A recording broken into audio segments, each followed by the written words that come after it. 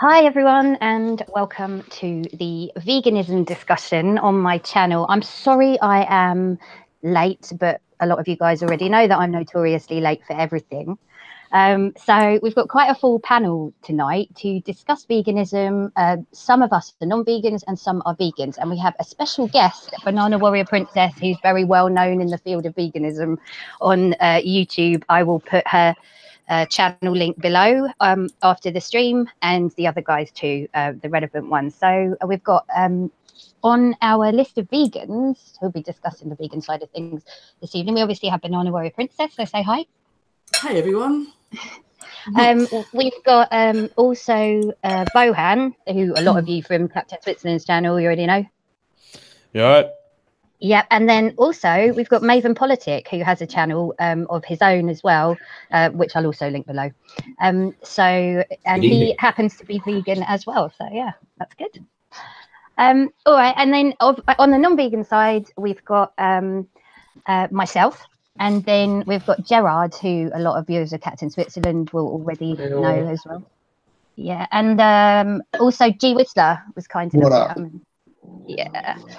Moderating, we have voiceless Thomas Williams. Sadly, he's got a really sore throat, but he's just going to stick around and sort of overlook things. And also, Cameron Hickman is helping to moderate. So say hi. Hello. So what we're going to do is I have an article from Time magazine, which is coming from the non-vegan side of the argument, which I found earlier, and I thought I'd just put that across. I don't necessarily agree with everything in the article itself, but I thought we could kick off with that and then hear back from the vegans a bit more sort of detail about the lifestyle and diet, etc., and see where it takes us. So what I'll do is I'll just quickly share my screen with you guys and we'll go through some of the article.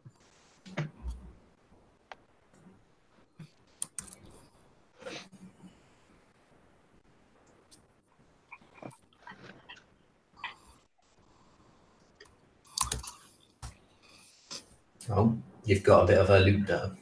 Oh no, happens all the time. Is that okay? Can you see it? All right. I'd stop it just for the title and say it doesn't really matter how we got here. Veganism is about where we are now.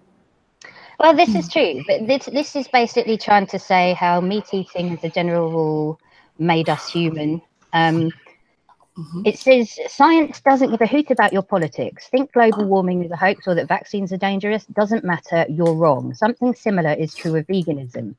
Vegans are absolutely right when they say that a plant-based diet can be healthy, varied, and exceedingly satisfying, and that, not for nothing, it spares animals from the serial torments of being part of the human food chain. All good so far, but there's veganism and then there's veganism, the uppercase ideological veganism, the kind that goes beyond diet and lifestyle wisdom to a sort of counterfactual crusade.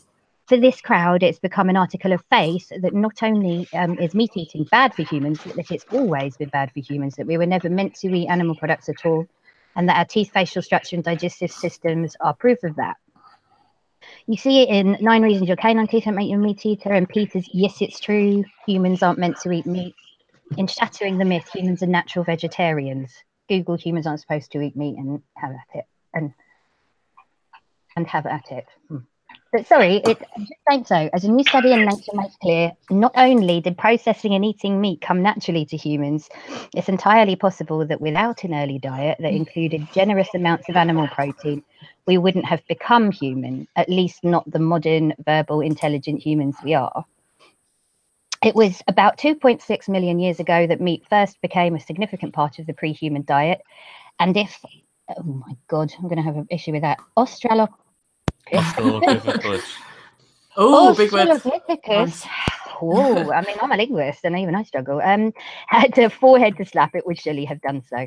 Being a herbivore was easy. Fruits and vegetables don't run away after all, but they're also not terribly calorie dense. A better alternative were so-called underground storage organs, USOs, root foods like beets, yams and potatoes.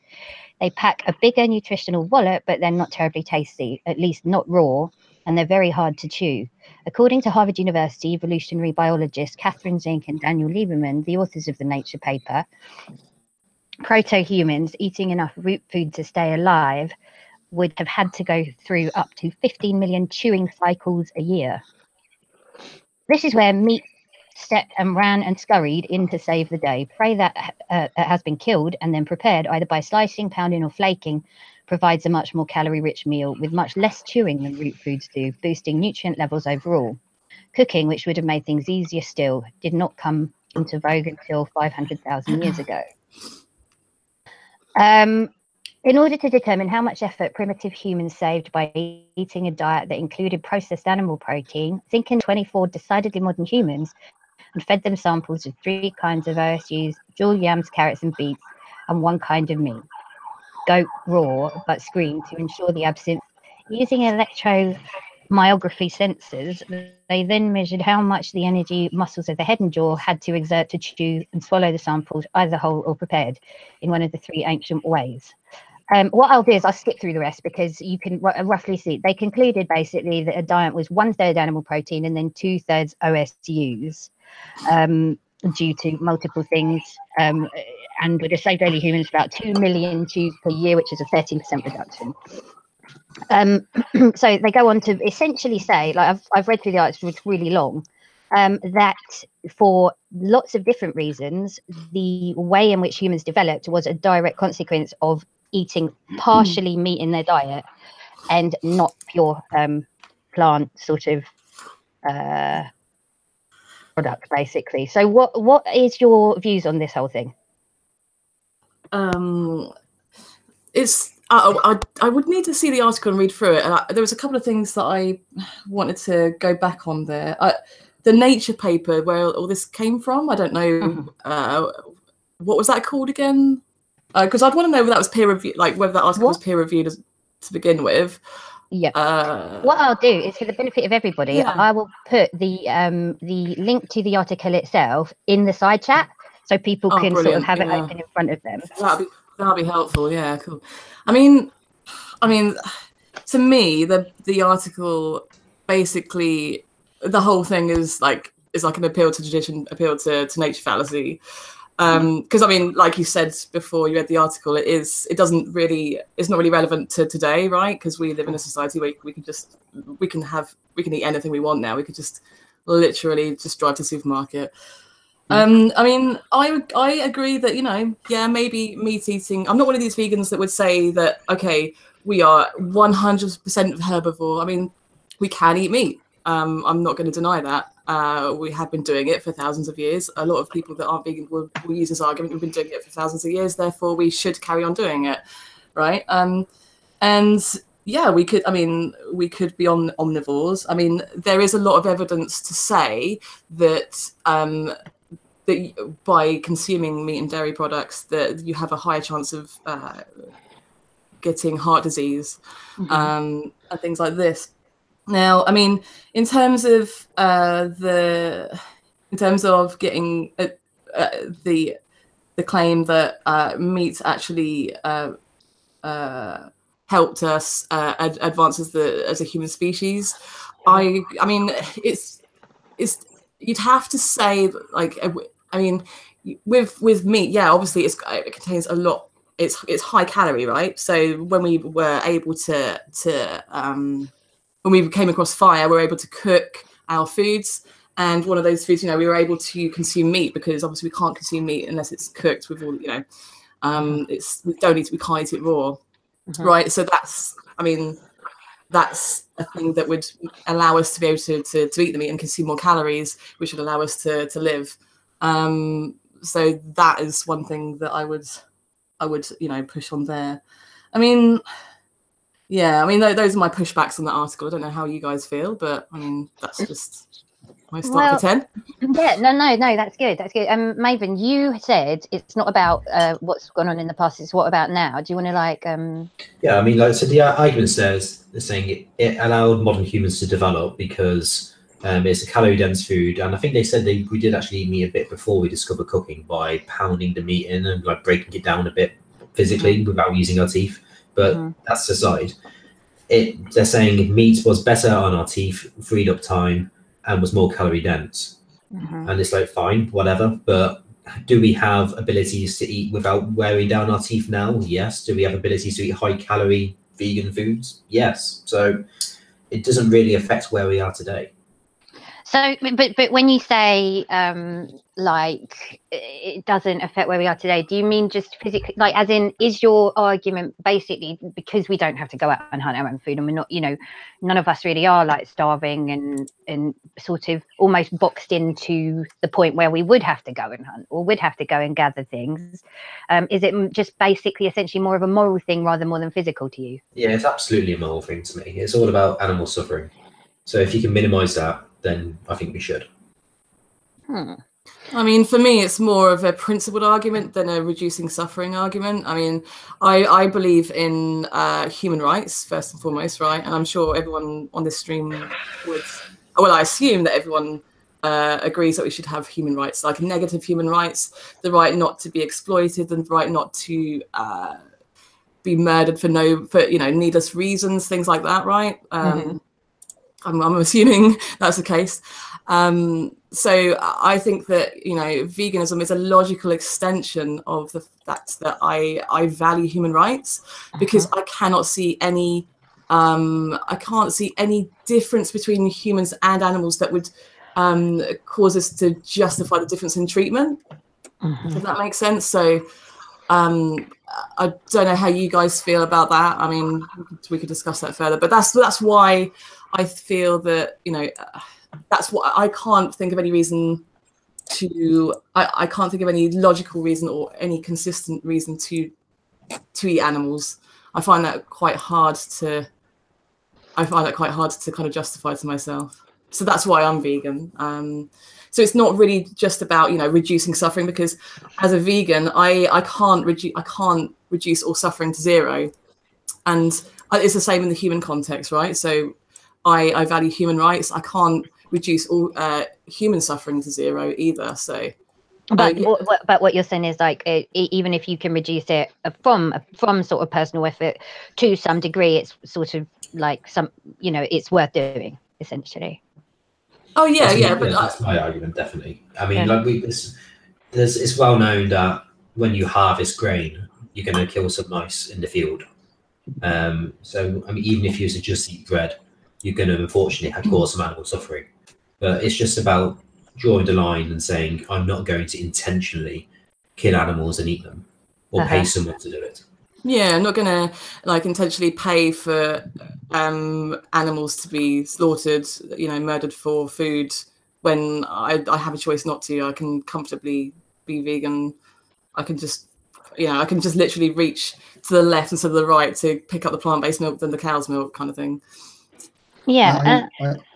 Sorry, I don't see the difference. If you accept that harvesting grains and plants involves killing animals, then you are by definition paying to kill animals. Yeah. Well, go on. I would say if you want to feed a cow, then they need to eat grains. So you're still going to harvest all the grains anyway. It's just more efficient and it causes less animal suffering overall to eat the plant-based source directly. Well, I mean, cows shouldn't be eating grain. That's how we feed them in industrial agriculture, which I don't agree with. So they should be eating the grass. They should be on the pasture, being part of the natural cycle, fertilizing and turning the soil. So they shouldn't be fed grain. There is, I mean, that is true. Obviously, it's probably not going to be very efficient to do that though, because we haven't got enough land to be able to do that anyway. But I mean Meven's point of view is a little bit different to mine, because I can't say that I as a vegan I'm doing it because I want to reduce suffering to like a limited amount. I'm just doing it for purely rights reasons and to be consistent within my own sort of moral system. So therefore, I mean, the way that I am consistent in my point of view is that, you know, like I accept that, you know, animals are going to be killed in producing these grains that are going to be, that we are consuming, right? However, I mean, I'm consistent in my view because I would accept. I mean, like I accept suffering in the human context as it is. Like for instance, driving a car. I accept that I can be part of that death statistic, right? I accept that, you know, driving a car is going to cause death, and like inevitably it's going to happen, right? And I accept that in the human context. Why would I not accept that in the animal context, where like driving a car is not completely, it's not, you know, 100% necessary, but we need it to advance society? Or I'd never say that, you know, we should take away people's right to drive, right? However, like eating, that is necessary, right? You can't survive without eating. So I accept that there's going to be a certain amount of death toll in buying these products, right? When I buy plant-based products, I'm not paying for animals to be slaughtered or murdered. It's not intentional, right? It's accidental. We're not paying for that animal to be needlessly murdered. It's accidental. And I would actually go so far as to say that, you know, if let's say that we can push this a little bit further, just to like expand the point and just to help you understand a little bit more. If, say, like, for instance, if I create a hypothetical to push on this point, just to demonstrate my point. If, for instance, humans, let's say, for instance, we contracted a virus, right? It made us into zombies, and we became like really small, like insects or like mice or whatever. And we were just, can we swear on this podcast? Yeah, sure. Okay, so we were just like fucking up the crops because we had this virus. Okay, we had like no moral agency, and so we were fucking up the crops, and it meant that, you know, we couldn't, you know, we still need to harvest these crops because we need to eat. Okay? But you know, these humans with this virus, this zombie virus, were just fucking up the crops. I would accept those human deaths. I would accept that because we've got to feed ourselves. So I feel like my position is consistent because of the fact that, you know, I would accept those deaths in the human context. Why would I not accept that in the animal context? If that makes sense. Well, I mean, I don't think that, you know, I eat meat, so I don't have a problem with the fact that death is, well, that's a bit blunt, but I mean, I don't have an issue with the ethics of it. I mean, if animals are killed for humans to eat food, then I think that's perfectly acceptable. I think it should be done respectfully, and I think I don't, you know, there's no need to take pleasure in it, but I don't think there's any need to say that it's immoral. But to say that, I think you're drawing an arbitrary line. I think to say, you know, there's some death involved because we have to eat. I think you're ignoring the reality that you are choosing to eat food that is and death is a part of that. I think that's just the reality of it. I don't think you can. I don't think you can get away from that. So you seem to be saying that. Well, hang on. Let me finish. I think you seem to be saying that it's slightly less of a problem when it's you know, like bugs or pests, or maybe, you know, some little wildlife in the, you know, living in the on the plant fields or whatever. But when it's like a cow or a sheep, it's something. It's more. You know, more of a problem. I think that's arbitrary. Well, hang on a second. I think you're misunderstanding my position, because I'm not saying that it's less of a problem. I'm saying that I'm consistent in my position that I would accept the deaths in a human context if we, like I said, like we created that hypothetical. I don't know if you understood that, but I mean, I would accept those deaths in the human context. So why would I not accept that in the animal context? Do you see what I'm saying? Well, I mean, I think you should accept them, because I should accept. That's fashion. Well, what I mean is that I accept them because I don't have a problem with eating meat. But I think that if you take a vegan position, that's inconsistent with what you're saying. If you accept that those deaths are okay because we have to eat, then I think that's just not consistent. Okay, no, so that would indicate to me then, I mean, so what you're saying is that, you know, I should accept the animal deaths, but not the human deaths, right? Is that what you mean? Well, I mean, your hypothetical was a little bit oblique, I'll be honest. Well, what do you mean by that? I'm not really clear on entirely what it was meant to illustrate. Okay. I'll go over it again. Sometimes, like tell me if I'm not making any sense as I'm going along, right? So, okay, so we have a world where we need to eat, right? Because we can't survive without eating food, right? We need it to survive. If we create a hypothetical where we've got harvest crops, there are humans that contract a virus, and the virus reduces them to the size of a mouse, okay? They are just fucking up the crops. They're just eating the crops. They don't have any moral agency now. They're zombies. Well, I'll ask you, would you accept those human deaths because you need to eat to survive? Because I would. Well,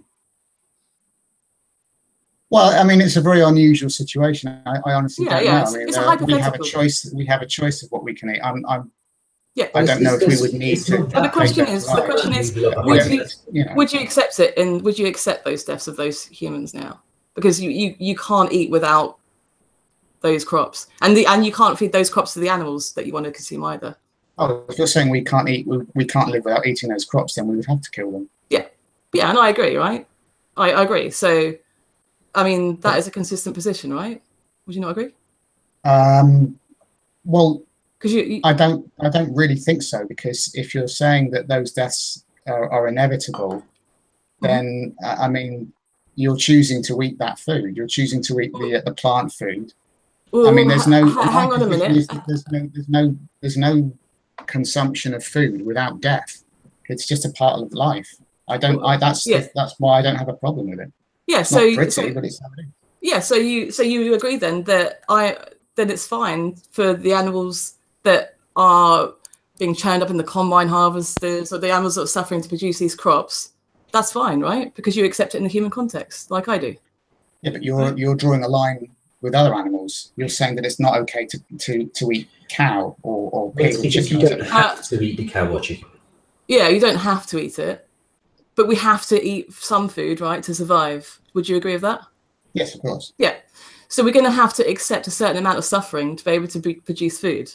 Do you? Yeah, I agree with that? Yeah, exactly. Yeah. So we agree then that we're going to have to accept a certain amount of suffering to produce crops to be able to eat, because we can't survive without eating, right? That's a bit. I go from that to say, why not? Eat other meat. Why don't we just eat the meat? Why? Because that causes more suffering directly. No, it's not just about suffering. I would go as far as to say that it's, you are literally paying for the animal to be stunned, to be hung upside down, to have their throat sliced, and for them to bleed out for us to consume their flesh. Whereas we're not doing that when we harvest crops. We're not intentionally paying for animals to die. We're paying for that plant to consume. Well, you kind of are though. That's the thing. You are paying for that because you acknowledge that that's a part of it. So I think it's just more consistent to just say, well, no, you're not. All right, here's the thing about all this, though. There's actually no tangible statistics on crop death. It just doesn't exist. So it's just speculation that there is a certain amount that people would be worried about, even if it's just one. I mean, Well, I think we can assume. I think we can safely assume. I haven't got any statistics to hand, but I think we can safely assume. So there is none. That there will be wildlife deaths in the production of plant food. Can you produce any evidence for no, that? As I say, I don't have any statistics to that. Yeah, so... But also, I would like... I don't think that's an unreasonable claim. But is there any evidence... I don't mind moving on from that. Is there any evidence to say that when you buy meat, you are 100% statistically paying for that animal to be killed? Would you agree with that? What do you mean 100%? Of course you're paying for yeah, exactly. I don't know what you mean.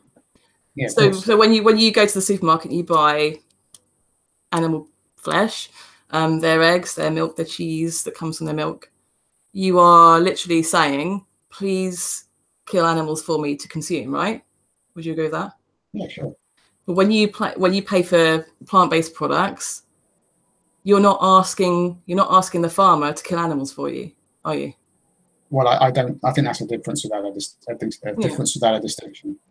because that's a necessary part of the process. So it happens. Yeah, but I mean, we can talk about how things are produced. As I alluded to earlier, I don't agree with industrial agriculture. So when you say I ask the farmer to do stuff, I don't support specific practices. But we can harvest meat without necessarily involving any particular method. But if you're harvesting plants, by definition, you're going to be interrupting the soil and the nature and the wildlife that may happen to be there. Okay, well, but I can't prove anything on that. Yeah, but I mean, we could talk about the soil and all that kind of stuff. But at the moment, you're talking about whether you're by the sounds of things, what you're saying is you're using like an appeal to hypocrisy. Like, okay, I consume meat, but vegans, you are hypocritical because you are still causing suffering. That's your argument right now. So we're not addressing the principle of the argument. So that's what I want to deal with, really. Like the principle of veganism is that, I'll go through this with you. I mean, do you have like a moral system of your own? Do you think that it's important to have a moral system? Yeah, I think some things are right and some things are wrong. Yeah. And do you feel like it's important to have some kind of consistency within your own moral system? I think morals depend on the proposition. Well, really, the question is to judge them on the proposition at hand. I don't know. Okay. I don't know how I would rate consistency in any meaningful way. I mean, I guess so. But I wouldn't hold myself to that. Even if you say that the morals depend on the proposition, they're going to depend on the proposition in a way that is consistent. Well, I mean, for instance, I think it's okay to kill to eat food. For animals to be killed to eat food, but I don't think it's acceptable for animals to be killed. Okay, yeah, but the question, I mean, you're kind of derailing a bit. I want to know whether you think in your own moral system, do you think it's important to be consistent within that framework? Because, that means, like within your own moral framework, it should not contain any logical contradictions. Do you think that's important? Yeah, I guess. Yeah. I mean, I wouldn't say that it's, I don't know how possible it is to live without contradictions. I can live with contradictions. Well, I mean, so do you think it's important to be consistent though, within a moral framework? Because you think that there's right and wrong questions to moral questions, don't you? Yeah, I think some things are right and some things are wrong. Yeah. So it's important to have consistency within your own moral framework, right? Because yeah, okay, I'll agree with that. Yeah. Yeah. Okay. Well, I mean, the question then becomes, should humans be murdered for hamburgers within your own moral framework? No. No. And should animals be murdered for hamburgers within your own moral framework? I think people should be free to eat the food they want to eat. I don't have a problem with people choosing not to eat meat, and I don't have a problem with people choosing to eat meat. So, do you think animals should be murdered for hamburgers? Well, that's what I'm saying. When you say should, it's entirely dependent on the individual's preference. I have no problem with eating meat. So, would you kill animals for hamburgers? Would I directly kill an animal? I don't know. I mean, we in our society, the division of labour is such that we don't do that. I have no idea how I would feel if I was, because we're not raised that way. I in principle have no problem with it. I've never done it. Okay, so there you go. So in principle, then you don't think there's anything morally wrong with killing animals for hamburgers? Is that correct? Yes. Yeah. Okay. So I mean, implicit what you've said there, it indicates to me that there is some kind of difference between humans and animals that causes you to treat them differently, right? So what I want to know is what is the difference between those humans and animals that causes you to think that it's fine to murder animals for hamburgers, right, but not fine to murder humans for hamburgers? Can you name a trait or a difference between them that would justify the difference in treatment? Yeah, I don't grant animals to be equal to humans. I don't think they are. They don't have the capacity. The nutritional value we get from meat products is superior. Okay. I guess those two reasons, I think, essentially. What do you mean by capacity? Well, an animal isn't going to have a philosophical discussion An animal can't conceive of morals. An animal living on the pasture has absolutely no idea what pasture is, or whether or not it's going to end up as a hamburger. Neither does a human with mental difficulties, and yet But a human can. But well, if they've got severe mental difficulties, then no, they will never be able to conceive of these certain things you're mentioning. But the human species, category human, can. But that's just an example of an individual with limited capacity. The cow doesn't have that. Well, maybe there is one cow within the herd that has advanced capacities, and it's just because he's a cow, you never know. Do you think that there are cows alive that can do the things humans can do? No, but I think there might be humans that are so severely mentally retarded, for want of a better phrase, that they are pretty much equivalent or worse than a cow in terms of their faculties. Sure, but they're still human. But does that matter? If we're saying that the dividing line between animal 1 and animal 2 is their capacity to think, does it matter if they happen to be other species? Yes. Well, I don't understand. Okay, hang on a second. So you've said the capacity for philosophy and morals, right? That's the difference that you've named. And Mavin's just pointed out that there are humans that don't have that capacity. So by your own logic there, if we just go with that one trait, because we want to take these things one thing at a time, right? Then in your own system there, it would be perfectly fine to Holocaust humans that don't have the capacity to conceptualize morality or philosophy. No, I don't. As I say, humans have, as a species, have the capacity. Whether individual humans, whether individual humans are afflicted doesn't matter. I mean, for instance, I grant rights to we as a society, and I agree. We grant rights to people based on their capacity. So, for instance, we don't treat a person who's born deaf or blind any less than a person who's sighted. Okay. Same principle. So I just want to get the capacity for morality and philosophy off the table first before we move on to the species, right? Because it's important to take these things one thing at a time, because otherwise we're just going all over the place and we can't really nail it down, right? Because if we were talking about these things in the human context, we want to take them one at a time, rather than just delving all over the place, So, I mean, are you conceding then that the capacity to conceptualize philosophy and morality, are you conceding that those wouldn't be things now that you would value the most in a human? To grant the moral value. Well, I mean, those are examples of the differences in the capacity between human and animals, not specifically those two. There's lots of as we, obviously, as we know, humans can do things that animals can't, essentially. That's what I'm saying. Absolutely, yeah. So, you might have several different things. You can stack these kind of differences and traits up. Of course, you're not going to have just one thing, but we need to take them off the table one by one, right? Because like philosophy and morality per se, I don't think you would value them the most in a human being. Unless you want to, expand on that. I don't really think that you'd say that you would value that the most. You would say that humans have moral value just because they have the capacity for philosophy and morality. Because if they didn't, by your logic, it'll be okay to Holocaust human beings that don't have that capacity, right? I think you're being reductionist. I think if you take things one at a time, you're ignoring the fact that it's not just about one aspect. Well, I'm not simply saying that it's just because that it's just humans' capacity for philosophy. It's the whole difference in the entire, all the capacities, the whole difference between humans and animals. It's not one at a time. I think if you do that, then you can try and argue that, well, you don't value, you might not value philosophy. So therefore, if a human can't do philosophy, then he's worth a bit less. I don't grant that. Well, it's also, is it not, if I just might, because I wanted to go through a couple of the side comments, which I've sort of been ignoring a little bit. But Callum was coming out with a few points. He basically mentioned further up the chat, he said,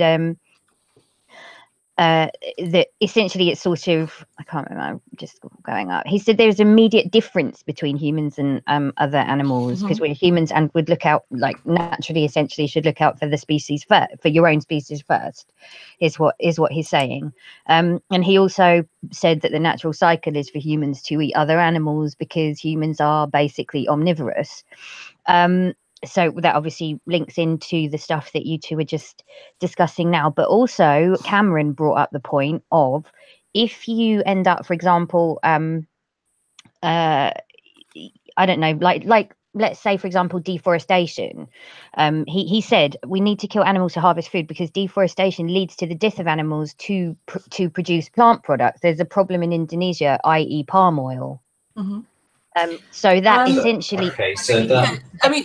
Those are two separate questions. Yeah. So go to Callum first. But essentially what he's saying is no, you know, that humans are naturally omnivorous. And it's also the way that he would, or that anybody in, you know, in theory who holds that view would value, for example, human life above animal life. Like, people don't always think of them on the exact same level.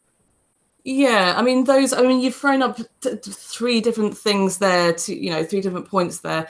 I mean, I like to go through things one by one. I can't, there's like 3 or 4 or 5 different arguments there that everyone's put on the table, which I do want to go through, but I think I still want to address this argument, about the philosophy and the morals. Yeah, go.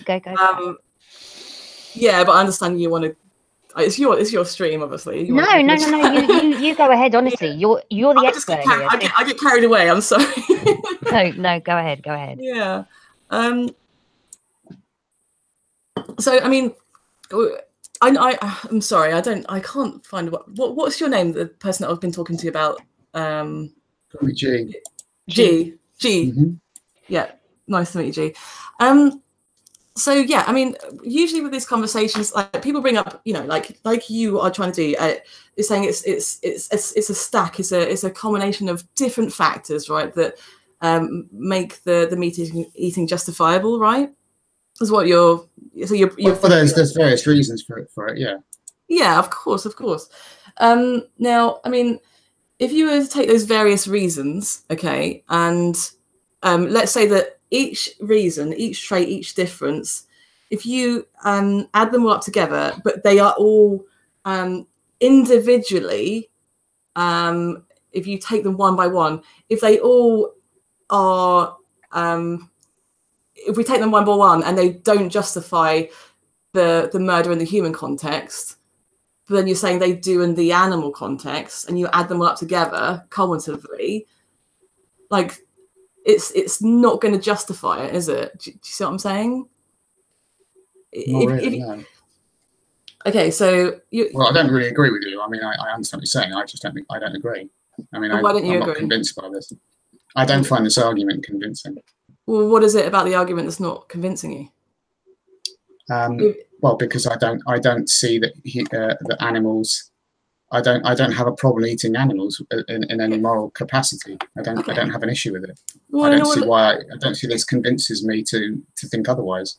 Yeah. Okay. So if it doesn't convince you, and you don't think there's any moral problem, I mean, if you were saying that in the human, if you were saying, okay, it's okay to eat humans, you'd have to have a reason for it, right? Do you agree? You'd have to have just. Well, there are various issues with eating human flesh. Firstly, it's not fatal, but it's very, very bad for us. Well, let's just say it's good for us then.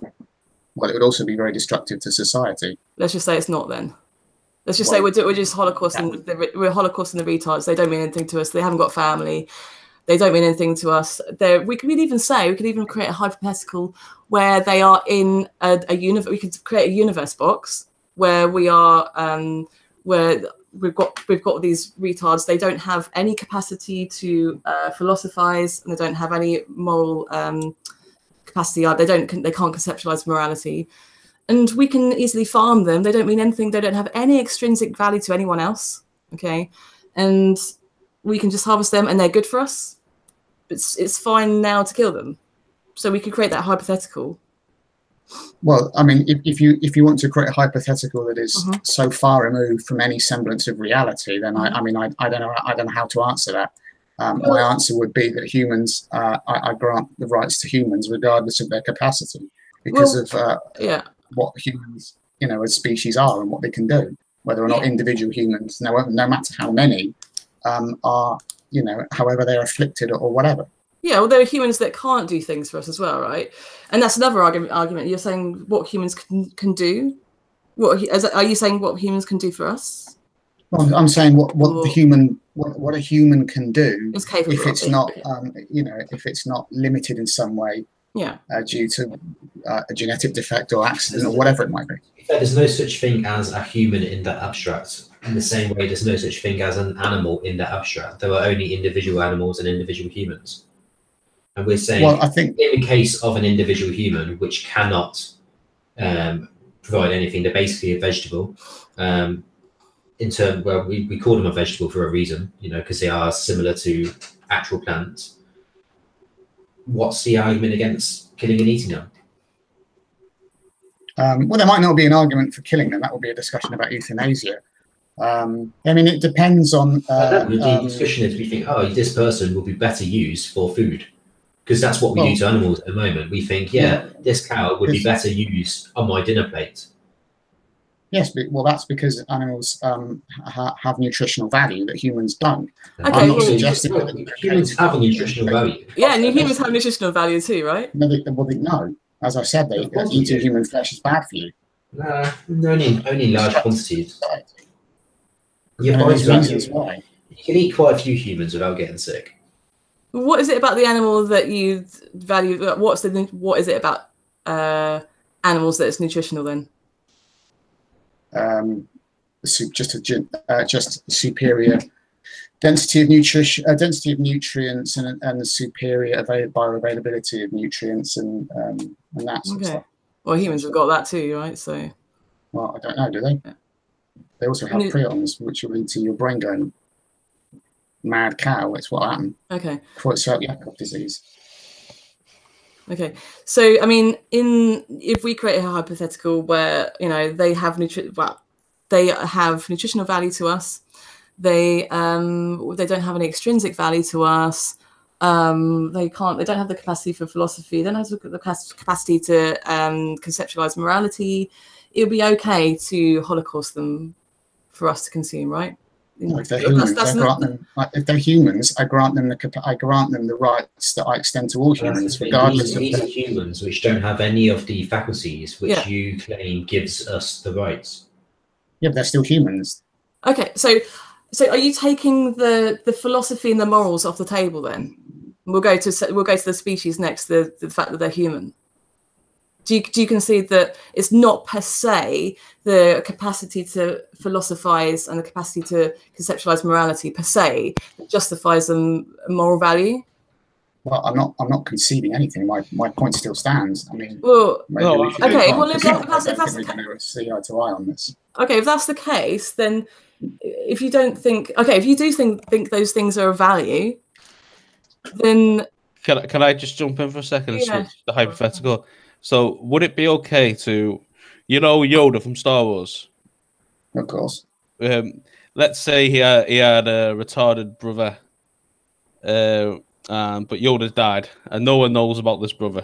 He's one of the last species. Is it okay for me to hold him down? Oh, let's say I get him drunk, and I take some Quaaludes from Bill Cosby's stash. And I drug him and have my way with his green bottom. Is that okay?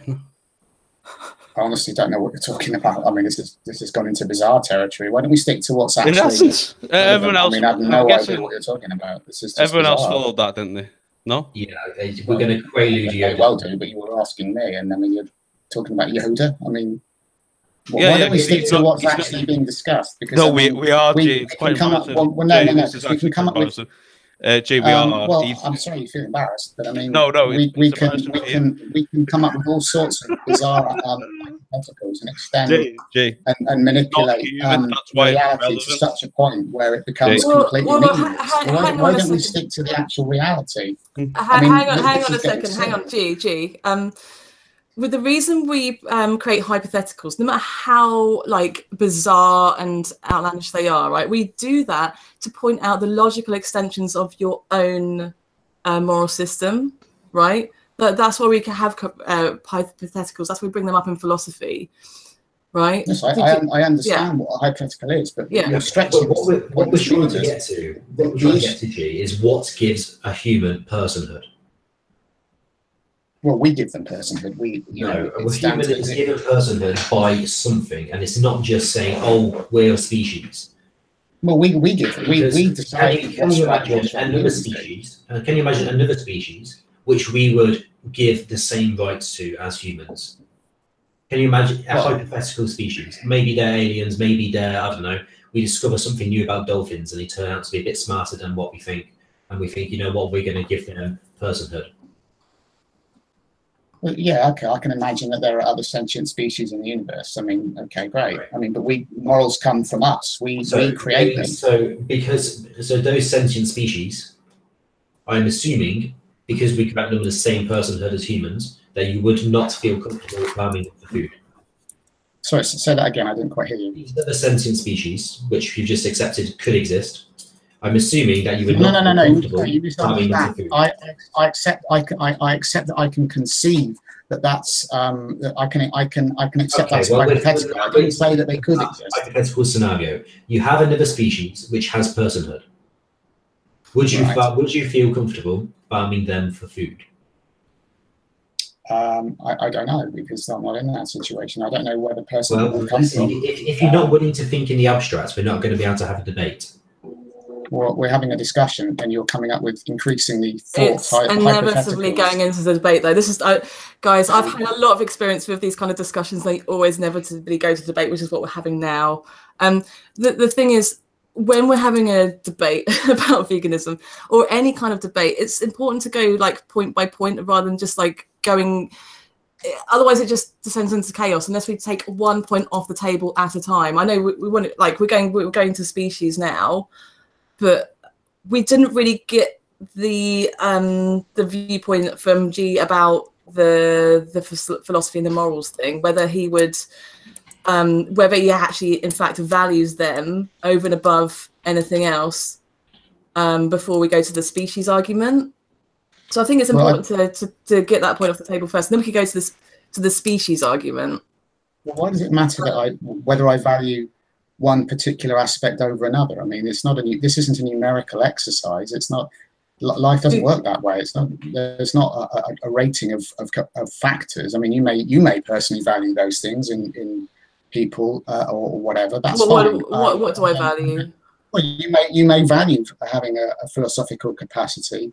I don't know. I'm not. That's not pejorative. I'm just simply saying. But well, I do value it, but I don't value it to the point where I would deny other people or animals the right to life if they don't have it. But it's not just about that. That's what I'm saying. There's various factors that go into the decision to eat meat. It's not simply one thing, and you're focusing on one thing as being a little bit disingenuous. No, but I'm saying if we take them point by point and we go through each point and we discover that those actual points don't grant the animal or the human moral value point by point, then you couldn't say that, okay, if you add them all up together, that the sum is going to be greater than... It's not going to add up to. It's just going to be like different. It's going to be cumulatively like it's not going to mean anything because I think point by point they're not going to like if you just add up the sum total of some shit arguments that don't justify murdering, then how can you say like cumulatively altogether if you add them all together that is going to somehow justify murder? Well, it's not murder. That would be illegal. Okay, slaughter then. Well, yeah, these terms. Slaughtering needlessly. Well, again, you define it as needless. I don't. I need to eat, so therefore there is a need. Okay. The question comes back to. I think the problem is the question is this: is however fraught the hypothetical gets, the question is always going to be the same. When it comes to humans, do you think it's okay to kill humans. I will give you the same answer every time. I don't think it is, and I've given the reason why. What's the reason why?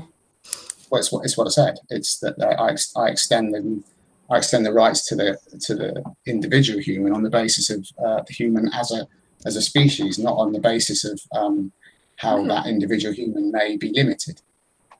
So what? Okay, so you grant them. Okay, so So you value the species over and above their capacity for philosophy and morals. Is that right? Well, because of the capacity differences, because humans and animals are just that different. Okay, so they're different. That's another thing. Difference is another That's another trait that you're adding now. Well, this is the problem. I think. Yeah. Well, the problem is that you're trying to fit everything into this name the trait argument, and so it's just going to go round and round for 2 hours as we go through every single trait imaginable. Yeah, but what it looks like though is that because you want to add different things, like species, difference, morality, and philosophy. It appears to me like you're dodging. Okay. Well, I don't see how. if you can't engage with one thing at a time, it just seems a little bit dodgy. So well, why can't we go through them one by one and take them off the table one by one? Because we'll be here for 2 hours for a start, and I thought we were supposed to be having a reasonable time debate. We've been stuck on this for the best part of 3/4 of an hour.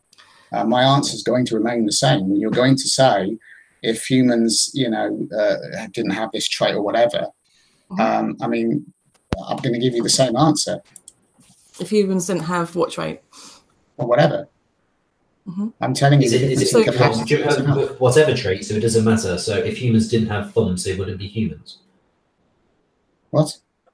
I was saying it matters what traits. It matters what is the dividing line between humans and animals. And I'm telling you the difference in capacity between humans and animals. It encompasses many factors. Okay. I don't know why we have to go through every single one of them.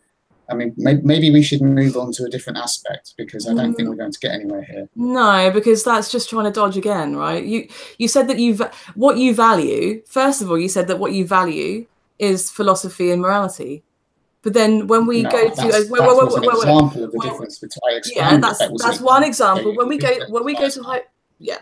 to an example where those things when human beings don't have that capacity, and it would justify human holocaust based on the fact that they don't have that capacity, you need to concede on that point. Or you need to concede on that point. Like, is it important? Is philosophy and morality important? Is it the thing that you value the most or not? It's not philosophy. It's not philosophy per se. It's the capacity. The philosophy is an example of the things that humans can do. That's what I'm saying. The capacity to philosophize. Yes, the difference between the limits of whatever animal, cows. It's essentially going to be the same thing: cow, sheep, pig, cow, pig, chicken. That's what I eat. You don't need to eat every single animal on earth. And humans, and I have a preference for humans because I'm human. Yeah, but the philosophy and the morality per se as the thing that grants the sentient being moral value, I don't think you could say that if the human being doesn't have that capacity to use philosophy and to conceptualize morality, I don't think you would say, can correct me if I'm wrong, that you would accept a holocaust of those human beings. Am I correct? No, I don't think we should. I don't think we should kill humans to eat them, because we extend the species. Could we extend rights to the species based on what the species is capable of? No. The question is, do you grant them value based on their capacities to philosophize and their capacity for morality? Do you value this? Do you value retards? Well, I think that From what I can see, what G, at least this is the way I've interpreted it, Yeah, it's that he values humans because they are fellow human beings, and regardless of what they're afflicted with, whether it be some sort of I don't know, either mental or physical sort of condition or whatever, that he still holds them in the same regard. But he doesn't really necessarily regard animals in the same light, because and it's like going back to the point from Callum in the side chat, because human beings, you know, it's sort of almost natural to regard your own species, especially if you view them as maybe even more advanced or whatever.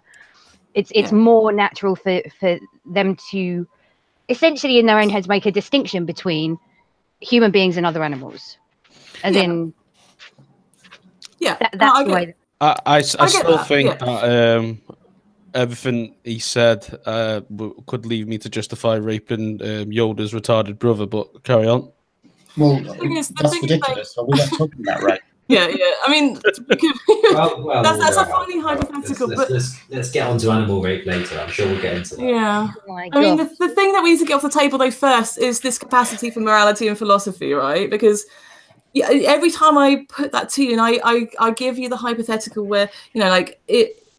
Okay, then now this. Okay, we've got a world where there's retards that can't conceptualize morality and philosophy.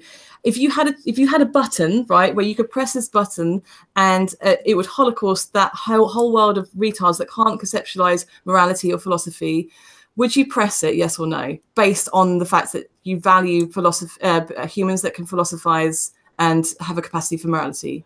Would you press that button? No. Okay, yeah. The reasons I gave. So that would indicate that you don't value philosophy and morality in human beings. That's not the thing that you value the most, right? It's one of the things, isn't it? Yeah, it's one of the things. This isn't just one thing. What do you mean not value? What does that mean? How are you rating not value? We're saying it's not the reason you're not pressing the button. Yeah. Well, I'm giving you the reason I'm not pressing the button. So it's another reason then. That isn't the reason you're pressing the button. It's something else. I've told you the reason.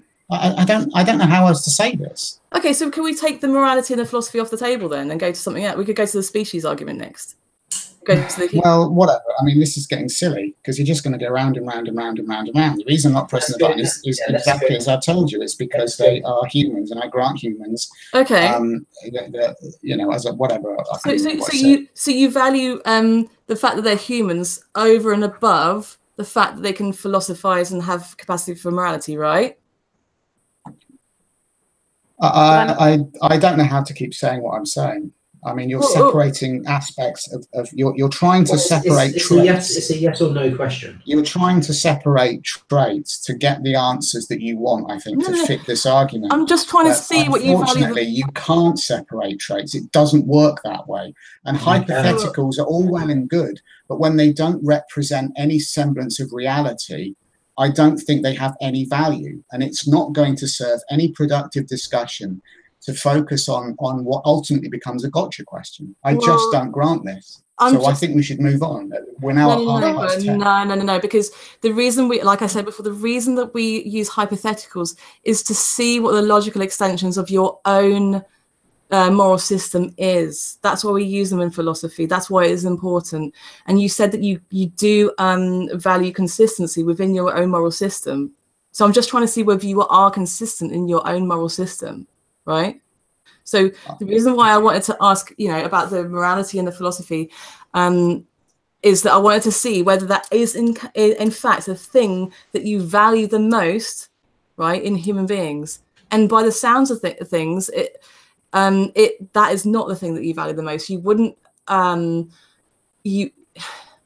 It sounds like it's the most. There's no gradient. There's no because I'm trying to see 10 of things. I'm trying to how life is. I'm trying to see how low you've cast the net. I'm trying to see what's the lowest. Why? This isn't even the most important aspect of why I eat meat. We haven't even got to that yet. this doesn't convince me or compel me of anything, and we're still stuck on this. Well, it doesn't. It's not. It's not. Hang on. You can't accept the fact that I am arguing that humans as a species have a capacity that animals don't, and that is what separates us. And that difference and the limit that that difference is what makes me think that animals have that I have no problem eating animals morally. I don't have that moral issue. You do, fair enough. Okay, that's fine. Okay, that's fine. So you grant sentient beings moral value based on the fact that they have the capacity for morality and philosophy, right? Well, that was one of the reasons why you grant them value. It's the capacity that allows them to do things. It's the capacity that humans have that is far in excess of what animals can do. A sheep in a field doesn't even know what a field is. It has absolutely no conception. It can't.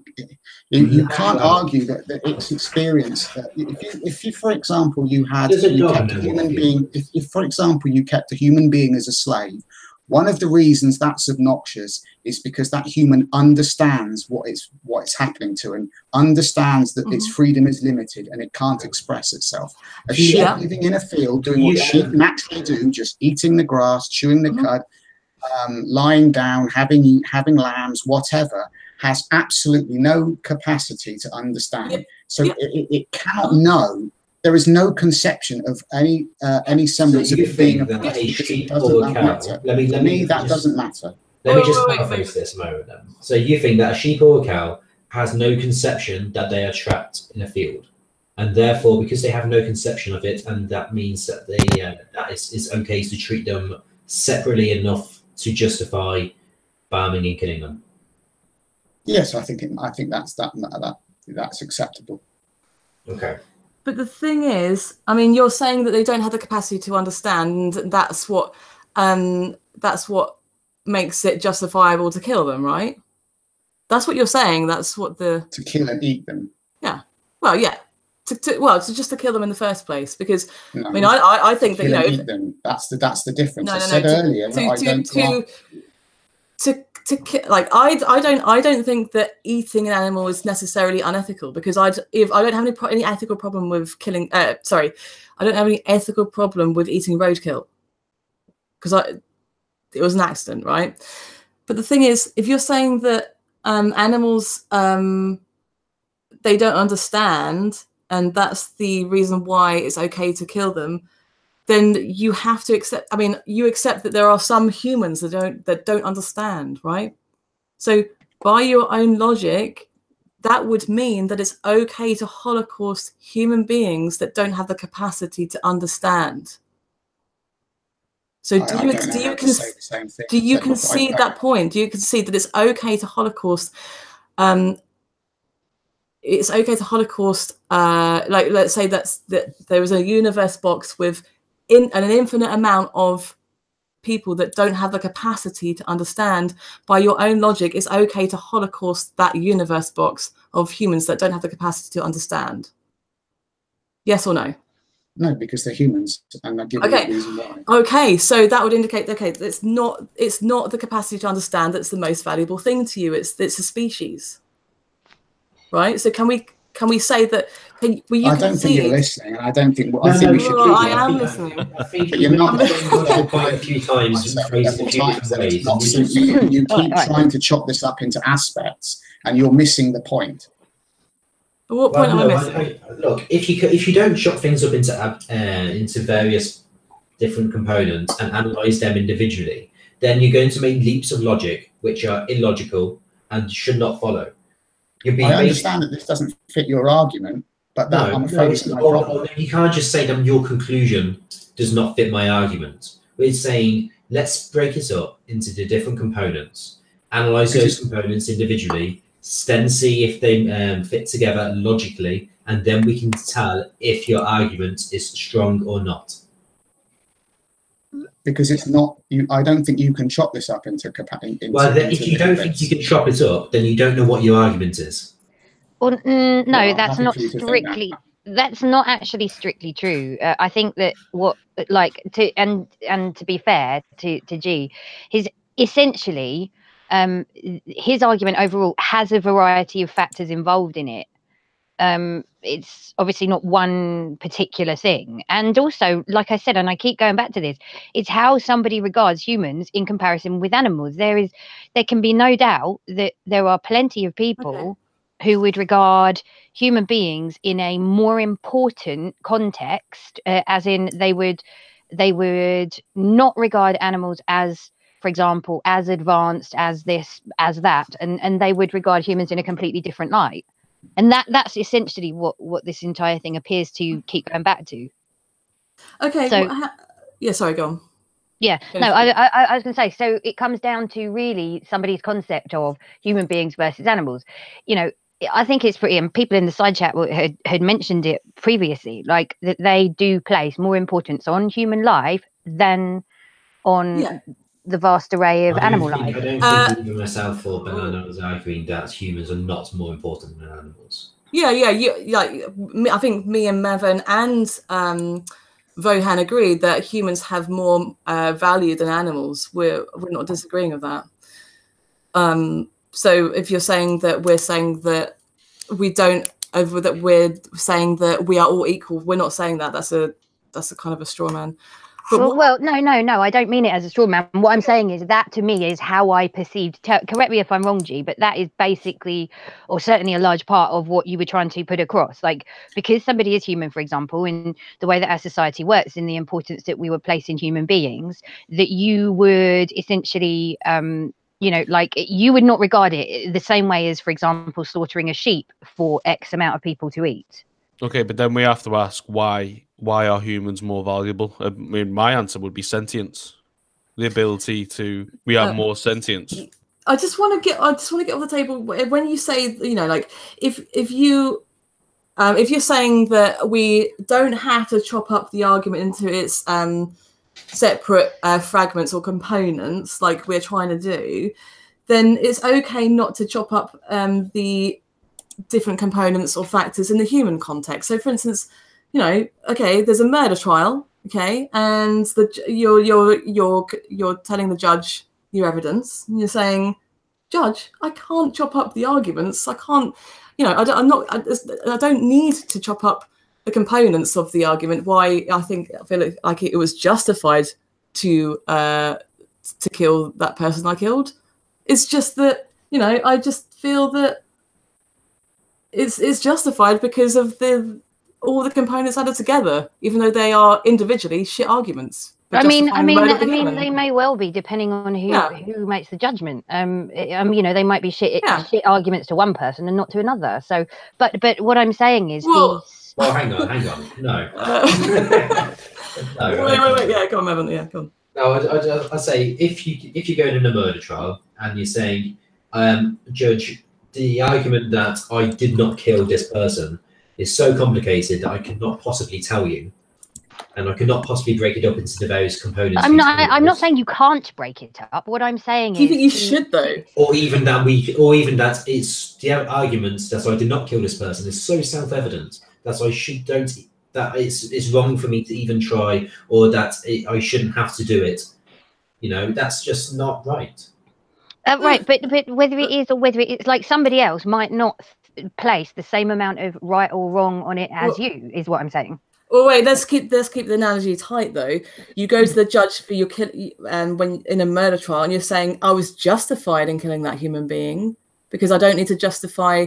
I don't need to like go through all the different components, and I don't need to go through the different components and say why, as a collective, I don't need to individually point out why all those arguments are shit. I just need to say, as a collective, it makes it justified. No, that's not at all what I'm saying. But what I'm saying is, inevitably, there are multiple factors involved, and trying to make it black and white when there's clearly a vast grey area is ludicrous. No, but that is what you're saying, though. Not really. It's just like to try and break something down that is clearly going to be a bit of a soup, if you want, of lots of different things, and also not to mention the fact that people's perception of things alters person to person. Should you do that in a murder trial then? Well, that's the reason why we have juries. They sift through every single piece of evidence, and they listen to testimony, and they listen to legal representation, and there are mitigating factors according to a case-by-case basis. Okay. So if you had a murder trial where you're saying it was justified to kill that person based on all these individual things to do with that human being that made it justified, right? Adding cumulatively together, and that collective of traits or reasons why it was justified to kill that human being adds up to a good reason. But if you break them down individually, and individually they don't add up, they're not justifiable reasons, would you say that, okay, that person should be let off for murder? Well, that would be up to the jury. No, but I'm asking you. Well, do you feel that's justified? So I can't answer that. No, I don't necessarily think it's justified or not. What I'm saying is, okay, fine. Let's say, for the sake of the argument, I was on a jury and it was a second-degree murder trial, which means no premeditation, and it was, I don't know, a woman who murdered her husband in a fit of rage because she'd been slapped around for 20 years previously, and she suddenly snapped. Let's say that's the self-defense. That's second degree murder. Self-defense would be if she was in immediate danger of losing her life. Second degree murder is murder without premeditation, so they are different. But like, would that be a mitigating factor in how she was judged in a court of law? Yes, of course it would.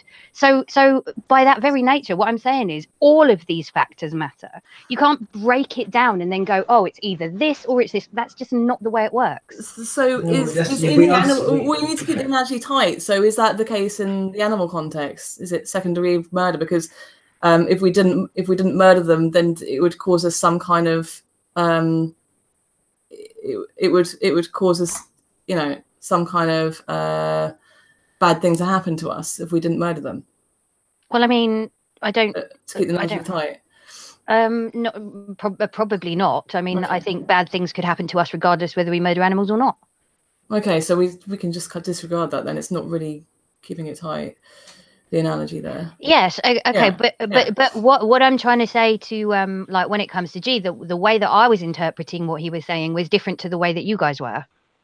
Mm-hmm. So I think that's where this whole thing comes from. We are interpreting it differently to how you guys are.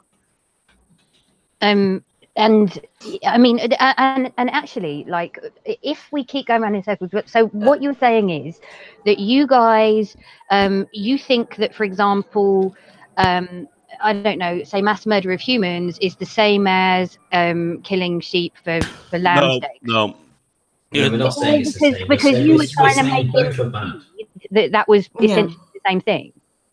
And it's basically what is true of animals that if was true of humans would make it acceptable to make humans into hamburgers. I mean, that's the question. So why would one thing?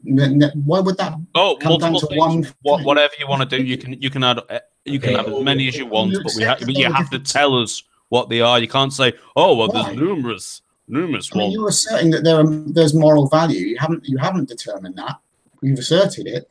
That's the basis of this argument. And you've asserted human rights. It's the same as like the argument whether you believe in God or not. You say, well, I can't point to any one individual thing, but the totality of God exists is self-evident. It just doesn't make sense. I asked you've asserted that you've asked me this argument. You've pursued this for almost an hour, and you've not explained why how this moral value exists. And you've also agreed that there's differences. What, moral value of humans? No. You've agreed that there's differences in between animals and humans. So I don't really understand what the point of all this is.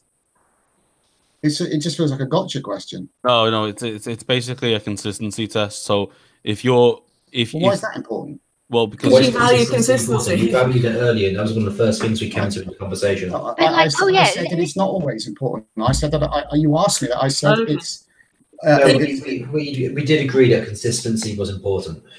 Let me point out why consistency is important, right? If you don't value consistency in a moral system, which you said in the beginning, G, was you value that because there are right and wrong answers to moral questions, right?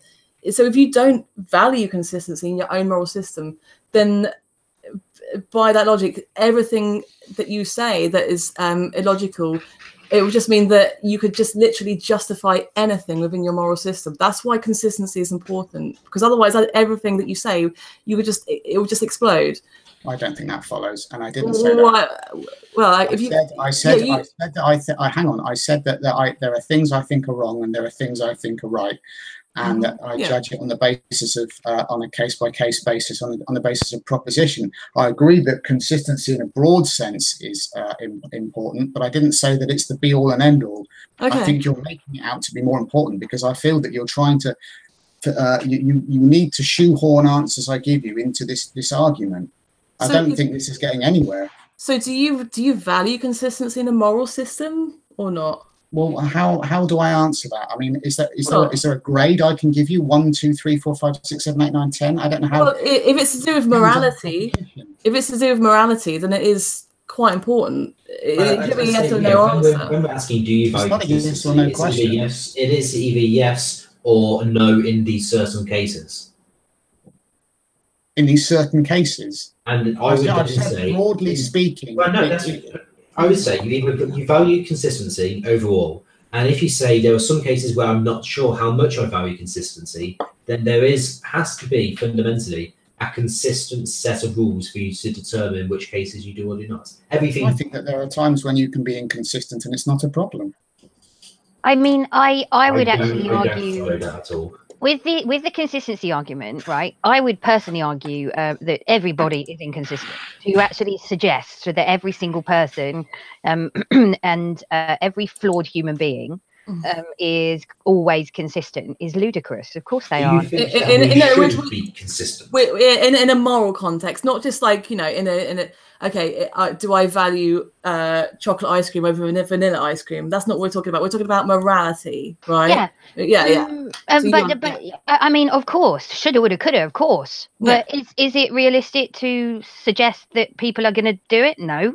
You might as well face reality. Like, the way I see it is, you might as well face reality and try not to be a horrendous human being and try to be as consistent as you can. But you know what?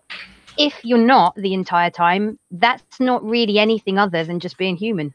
Yeah, but the thing is, we're talking about principles. We're not talking about pragmatics, what actually happens in reality. We're talking about whether we should do things or not. Exactly. Yes, it's a principled argument. It's not a pragmatic argument. There's a quote by Edmund Burke that says, "No one made a greater mistake than he who did nothing because he could only do little."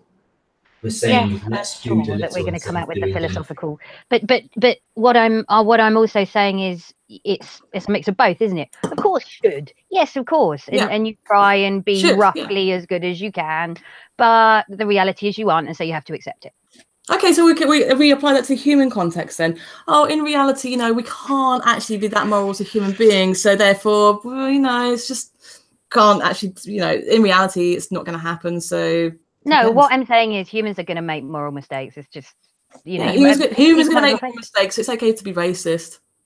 I mean, well, that's not really a moral mistake. That's going out of your way to actually be racist, isn't it? I mean, yeah, but in reality, making a moral mistake would be like to get absolutely hammered one night and like sleep with your mate's boyfriend, like that. And I mean, there is an amount of intent in it, but obviously, if you're impaired, I mean, look. In reality, is humans are never ever going to there's one thing trying to say that they should do this, they should take the moral high ground, everyone should be absolutely perfect, but I'm just saying that we're not arguing for perfection. They're probably not going to be. So in reality, it's never going to happen that humans are never going to stop raping, so therefore we should just accept it, because in reality, it's never going to happen. Yeah, we can't even be consistent. Yeah, so therefore it's okay to rape. There are always going to be rapists, and it's always going to be rapists. There's always going to be rapists, and we should always discourage rape.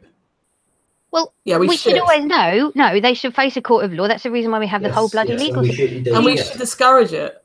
Well, of course. I mean, obviously, like you're not going to go out and openly encourage. This is a ludicrous argument because I'm not saying I'm going out of my way. Look, I'm just saying that trying to take the moral high ground is one thing, but the reality of what you're faced with is quite another. So you can discourage something. It doesn't mean it's not going to happen. And that's the same if that's the case with rape, right? So we're never going to get rid of all rape and all the rapists. So by your own logic, you're saying that because we can't, we're never going to be able to create a world where we can't get rid of all evil. Sorry?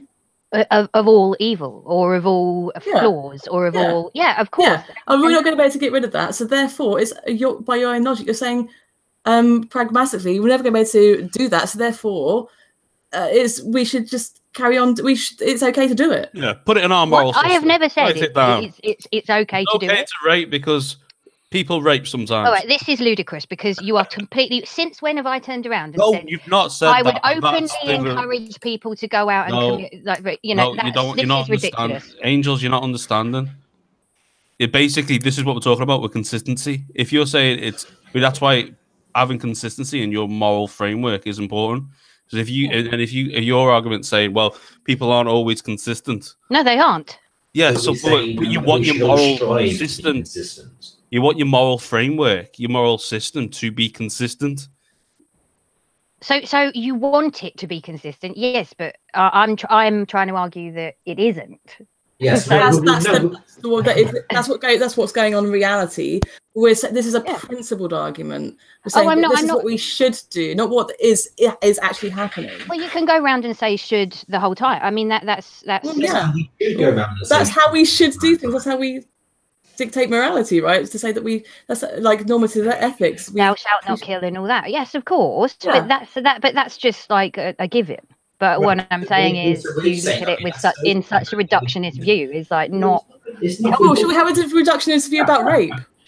No, let's get back onto veganism. This is ludicrous. Well, no. But should we have a reductionist view about rape or not? What are you... Look, let's just stick to veganism because this is... We are talking about it is actually connected to veganism. No, it's not, because what you're trying to do now, you've been trying to do this for an hour. This is a gotcha. We haven't had a discussion. No, that's what's happening. And this is silly because we've been discussing now for over about an hour and a half, and we're still on this one point because I'm frankly amazed that we found out at the point. That's fine, let's move on. I'm frankly amazed that we found down at the point of that we shouldn't have logical consistency. I'm amazed that's where we got to. Right, that's fine. What we shouldn't have logical. No, what I'm trying to say is that we inevitably there is never going to be 100% consistency. Should we try and aim for it and be the best people we can? Yeah, sure. Okay, so when we're trying to aim for it, that means when we come up with our abstract scenarios, we try and make moral judgments in a logically consistent way and then apply it to our general lives. We will try to. Yes. Okay, so that's that done. Right. So we can all agree on that, right? Okay, so then we were having an argument about veganism, and we're saying what we needed to do was break down why it is that we don't eat humans, so then we can discover what the dividing line is in terms of moral principles between them. So I don't eat humans and I don't eat animals. I think that's nice and logically consistent. Well, it's kind of meaningless. I mean, there's many reasons we don't eat animals. We don't eat humans. I've given you two. And then when we said if we got rid of those two reasons, would you eat a human? You said no. So there's more reasons that mean there's more reasons because that's not reality. You're stretching when you come up with these hypotheticals that stretch reality to become something that it completely isn't. It has no bearing on reality. It's pointless. But we use hypotheticals, like I said before, to point out the logical extensions of your own moral system. Which means that's nothing when you're using hypotheticals that have no bearing on reality. You can't separate the fact that those qualities exist. You can't say that we don't eat humans because for at least two reasons, that it's unhealthy to do so, and because it's disruptive to society. That's ridiculous. Yeah, but the logical extension of your own moral system means that you could justify a Holocaust of retards because they don't have the capacity for well-being. I Sorry, don't the know how capacity you're for arguing philosophy. morality when And you're using the word retard either. That's ridiculous. it doesn't matter. It doesn't. It really does not matter. No? The logical. So we're not consistent then in our worldviews. No, the logical conclusion of your moral system is that it's okay to Holocaust human beings because they don't have the capacity for philosophy and morality. That's logical. That's your interpretation. I'm No, happy for you to think that. Yeah. So that's a logical extension of your worldview, right? I'm happy for you to think that. Okay. Well, I mean, I don't think that was really what. At least like I said, I think I certainly didn't take that as the only reason why he would value human life more so than animal life. Yeah, but the thing is, when he says that, okay, he wouldn't advocate for the Holocaust of those humans with the. I'm sorry, I just want to say retards, but that's just because I'm just lazy. I can't think about what to call them. People don't agree. Human beings that have less capacity. Yeah, whatever. Mentally disabled. Mentally disabled. Thank you very much. Or is that offensive now? As well? So, I don't know. Basically, what you're saying is somebody with either learning difficulties or some form of condition that would impede their thought. Yeah. So his logical position, his logical position, extension of his logical his moral system would advocate. It would be fine with pressing a button, if it was like a button that would actually Holocaust those human beings in an actual world or a universe where it was just those retards that don't have the capacity for philosophy and morality. His biological extension, his moral system would be fine to Holocaust those human beings. So your only point is that because he personally would value. Sorry if I'm speaking for you, G, and this is just how I perceived it when you were speaking. So what you're saying is that because he does not view killing animals in order to eat them to the same level as murdering a bunch of other human beings, that is inconsistent. Is what you're trying to say? It's inconsistent without providing a good reason, and we're just trying to get to what that reason is. Yeah, it would indicate that because he wouldn't advocate for a Holocaust of those human beings, that the capacity for to philosophize and the capacity to conceptualize morality isn't the thing that he values. It's something else over and above that.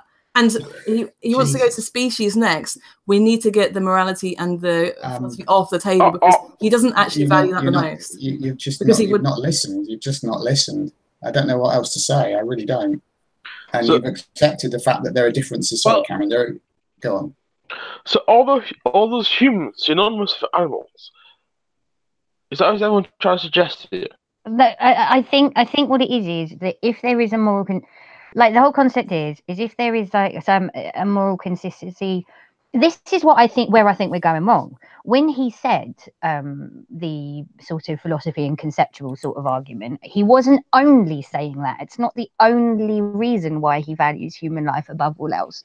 I think, am I right in saying, G, that you value human life above all else because they are fellow human beings, and essentially you do view human beings in the sense of, in your mind, in your view, being more important than essentially animals that you view as sort of not having as conceptual, like as much concept, for example, as humans? I'm not sure that that's specifically it. I think that's probably part of it. I think that, I mean, I won't deny that, but the main reason is that I think that the animals don't have the moral value. I don't grant them the moral worth enough to choose not to cook and kill them and eat them or whatever, however you want to phrase it. Okay, so we've got to the bottom of that then. That's a perfectly acceptable answer. Well, not granted the moral worth, but there needs to be a good reason why, right? Because you'd have to have a good reason why in the human context, right? Well, given reasons you don't agree with them. That's the only reason that you said is they're human. Something might link in that was mentioned in the side chat earlier. If you use the moral argument and you say, well, humans arguably are, some people say, humans are omnivores, right? Crows are also omnivores. If it's immoral for a human to be an omnivore, is it also immoral for a crow to be an omnivore? Yes. So they are genuinely aware that they are committing this immoral act. They're not necessarily aware that they're committing it immorally, but we can objectively look at them and say it would be better if they were not. Well, that's not the same as moral. So you would argue the same sort of immorality to a crow as you would to a human being. Pretty much. Yeah, that makes no sense. We can't actually. We can't. Anyway. Hang on a second. We can't actually make crows change. There's nothing we can do to change them to. We can't make them drive to the supermarket and buy plant-based products. That's never going to happen. I'm not going to convince a crow to go on a grain-only diet. Well, you never know. You are very persuasive. Well, thank you. But well, I don't know. We can train animals, so I don't know whether that argument holds. But at the same time, I don't know why you would say that. If I had a pet crow, maybe I would be able to. Well, you can't really like judge a fucking animal for doing like what an animal does. It doesn't really think about. So they are not in the that way. same concept. Like act well, no. The act that they are committing is immoral in my opinion as well. But they just don't know any better. It's like, well, that's your opinion. Why should I care about that? The thing is, humans can know better, and we know for sure that they can. Let me finish it. So if you had like a mentally disabled person, and he went around raping people, would you say, oh well, he doesn't know any better, it can't be immoral? No, you'd say, oh yeah, it's immoral, but he doesn't know any better, wouldn't you? Well, there's various reasons why we'd intervene in that situation, not least of all because as a human being, about intervening. We're talking about whether it's moral or not. That was the question. Well, that follows. What do you mean? Well, what was that's just bizarre. That was the question. Oh my god, you can't even get basic analogies. It's ridiculous. No. Well, then don't ask me questions, Bogan. Go back to the side chat where you've been trolling, if that's what you want to do. Seriously. Right, do you want me to I'll explain the analogy to you? Right, you mentioned crows. Can we judge crows? Yeah. No, it was somebody else had mentioned that in the side chat earlier on, so that's why I just brought it up. Yeah, so that's what I was talking about. Yeah. Everyone else got that, didn't they? So you're saying so. Yes, so you're saying with the moral argument, that's exactly it. It's still immoral regardless what the animal and or human is. Yeah, Yes. because in the human context, we can choose, right, what we want to eat. And we can survive perfectly fine on plant-based products. And now if you have the choice between eating an omnivorous diet or a plant-based diet, we have the choice to, in a Western society, we can choose to pick up plant-based products in the supermarket. It just requires really no more effort picking up those plant-based products than the animal products. So we're just asking you what would justify picking up the picking up the animal-based products where we don't need to. What trait would justify that treatment? What would justify the difference in treatment between the animal and the human context? Well, I think that actually, despite what you guys have said, I think G did highlight a couple. But we've got some extra stuff in the side chat too. I know that you don't like that we want to do it bit by, as in issue by issue or whatever. But allegedly, well, do you know why we take it issue by issue though? Do you understand that now? Or like, to have I made that clear? Or do you need to go? No. I understand why you're trying to break it down, but And why is that? Why is that? Because that's important. I think that's important to the argument. Well, right? I think that it's simplifying something which has multiple, but is essentially multifactorial. Nobody It's analysing it. It's not necessarily. Yeah, to look at any. Hang on, Evan. Let her finish. Okay, carry on. Yeah, let her finish. Yeah. I think that when G brought up, for example, that one of his issues was the philosophical, conceptual sort of argument. That is one reason. The other one is of course, in fact, you guys spelt it back almost. You said, well, a crow doesn't know any better. And so by saying that, that's sort of confirming what G said.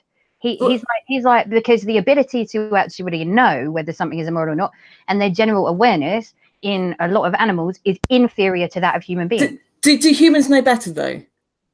Well, not all of them, I suppose, but the vast majority, yes. Okay, the ones that have moral agency, though, do they know better than a crow?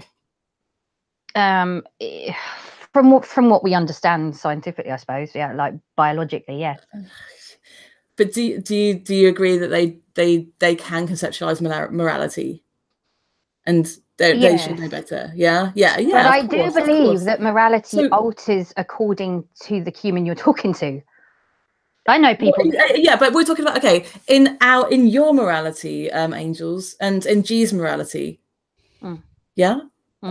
Yeah. So in your own morality, so your morality and G's morality, if you think that humans have moral, humans can conceptualize moral, they have moral agency, right? And they should be able to say what is right and what is wrong, right? Yeah. So. Yes. I mean, you know, in their view, yeah. Yeah, and we should have a system where there are right and wrong answers to moral questions. Like in for instance, in a murder trial where you have to have a justification for killing someone to be able to justify the murder, right? Well, yes. Is it specifically? I mean, yeah. Okay. Yeah, and then to decide whether it's needless or not, right? It's a massive degree of mitigating factors, and it's a case by case basis. So of course. But there are things that would mitigate the murder, like self-defense, like what you said, like a second degree murder. There are lots of different things like that would mitigate the murder, right? Or would at least add different factors to be considered into it. Yeah. Of course, and I agree with that. But in the context of killing animals for food, where you can have plant-based products and you can survive on them, you don't need to eat the animal corpses, is that mitigated? If you like analogize that with the murder case? But is that actually for example, certain meat products literally richer, for example, in health benefits, like a lot richer in health benefits? Well, maybe. Well, I mean, mate, what if that's one of the factors that? Okay. Yeah, of course. So if that's the case, then tell me what are those factors? Well, I mean, this is the entire thing. I do know that obviously meat naturally, depending on the meat and depending on whether it's white meat, fish, or whatever, does have varying degrees of whether it be calorie or protein content or fat content. I do understand. I mean, forgive me because I'm really not well versed when it comes to to nutrition. But I do understand that obviously there have been bad links towards certain meats as well, like too much red meat, etc., and also being linked with heart disease and whatever else it is, something to do with sort of bowel cancer or something, allegedly, because it stays in the gut, things like that. So I do understand that there's downsides to it, but I also do know that that may play a big part in whether somebody eats it or not. Yeah, of course, yeah. So I think that if they combine that with, say, what G was trying to say earlier, along with sort of other factors, maybe, I don't know, I mean, I know this sounds ludicrous, right? And it should not be this sort of unimportant in some ways, but there are some people who are just, for example, really fussy eaters, and they just will not eat anything else unless it's like a particular dish. What if that is like partially or at least largely meat-based products and things like that? It may sound like a ridiculous reason, but there are people like that, Yeah, so there's two things there. Obviously, there's the argument that you say, like the calorie and the protein and the fat content of meat could justify the eating of it, right? But then you could say that. Oh, go on. Yeah, go on. You want to? Yeah, no. I wanted to say, and indeed, I suppose in the same vein, other high protein animal related products such as eggs or dairy products, for example. Yeah. Although I know that there's vegan cheese now. Yeah, there is. Yeah. So, I mean, you could go down that route. You could go into the nutritional argument. We can go into that, and I can introduce studies to you. I mean, if you want to justify eating flesh of an animal and their animal secretions because of their protein, because of the fat, and because of the calorie content, the calorie density, sorry, I think you mentioned, of those products. Or like partially. I'm not saying a diet filled with meat. Some people choose to do that, but I'm just going to quickly head off. But it's been good talking to you all, and enjoy the rest of the debate. Thanks for turning up, Maven. No, that's cool. I will link your channel below. Thank you. Bye. Yeah, so I mean, if you're saying that, you know, the what justifies essentially a holocaust of animals is because of the calorie density, the protein content, and the fat, or you know, nutritionally of those That's one of animals, the then many reasons of okay. why people eat meat. Like Oh, I okay, think but that's one of the many reasons. But if you get, but that's the nutritional argument for it, right? Because there's many different arguments for eating meat. Of course, we understand that. Mm. But I mean, we have in the same way that we'd have to justify murder in the human context, we'd have to justify animal murder point by point, right? To see whether they hold up. That's true, but unless we're yeah, talking about hunting, like people are not going to go out and be like, "Oh, I'm just going to go and like kill a load of animals for fun." If I'm not going to eat, if I'm not going to eat them, of course, whereas if they actually eat them, then that's like not the same thing. It's like it's much like saying, you know, oh, I'm just going to go out and start like, I don't know, tearing foxes apart by a bunch of dogs for a laugh. Yeah, of course. There needs to be like a justified reason for doing it, right? And if you want to go down the route of, you know, it's nutritionally valuable to us. I mean, I don't know if it's superior, but what I'm saying is, I know that there is an argument to be made. Like I've heard, I've heard him. Yeah, I've heard it too. Like I've heard people say that. To take it to the ludicrous degree, I've heard people say that plants are actually bad for us, and we should be in a purely carnivorous diet. Which is like, there are people out there, like I can link some channels. There's one called Severage, spelled SV3, the numeric 3, RIGE. Check out his videos. He's hilarious. Like he will advocate for purely eating meat and raw eggs and raw milk, and that plant-based products are bad for us. Yeah. So there are those kind of nutritional arguments. I don't know how well I got on that. Yeah. So I mean, this is what I understand to be true, right? And then I mean, I don't, like I said, because I'm not like and I cannot possibly pretend to be a sort of nutrition fiend and somebody who really knows my stuff on it. And neither am I, by the way. So well, yeah, but from what I understand, obviously, when it comes to portions of protein or, you know, certain vitamins and minerals, etc., there is definitely an argument to be made that meat can provide that. I am not actually I'm not aware of the level at which the vegan stand-ins, for example, like the meat, you know, the meat substitutes, as an example, or vegan cheese, etc., like how much either better it is, or like how it stands up to original meats and cheeses. Yeah, of course. Okay, so I would just advise look into that. If you don't know, look into it, because I mean, if you're saying, you know, meat is important for the calorie density, the protein density, and the fat content, then I think you'll find, if you actually did some research, that you will find that plant-based products have those same qualities as well. And I would also not for 13,000 extra chews a year, can I just sorry, what? You know, the article is like, oh, you have to chew 130,000 times extra or something, which is like a really bizarre argument to make. I will agree. Yeah. I mean, I don't know how that would pertain to saying that. I think it's probably more nutritionally valuable. No, it wouldn't. Yeah. But they brought it up in that article, which may or may not be absurd. But it seems a bit absurd to me. But whatever. It's absurd. Yeah. But what I'm saying is, I think that the I don't know, for example, like the texture of food is still important. Like I said, it still goes a ways to link into the whole sort of fussy eater thing too. Now, I'm personally not, but you know how there are people who say, oh, I don't like the texture of this or the taste of that, and so therefore I'm not going to have it. Yeah. And because of the society we sort of live in, that does allow that sort of thing. Because obviously you don't really have to do anything, do you? It's not like you're working in the abattoir or something. You just wander into the supermarket and go, oh, I like the taste of this, I'm just going to pick it up and buy it. Well, I could easily say, like, I'm fussy in regards to who I like to have sex with, and I'm fussy. Why do I need to get consent?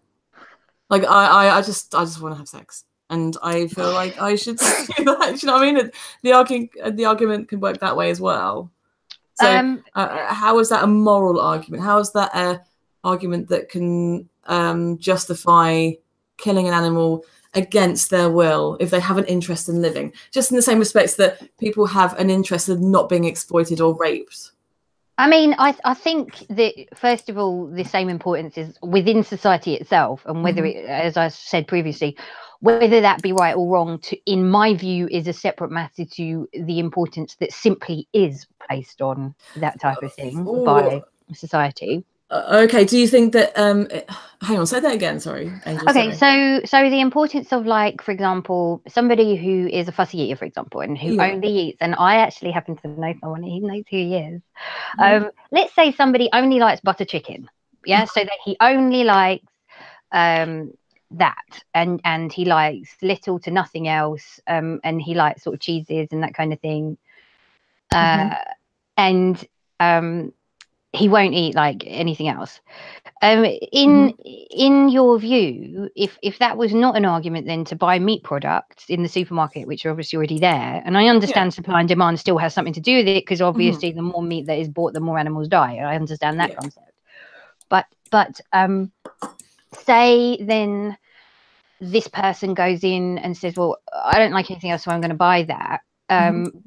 Would that then be moral in the sense of otherwise he would starve? Well, I would say, I mean, I know that's can I come in? Wait.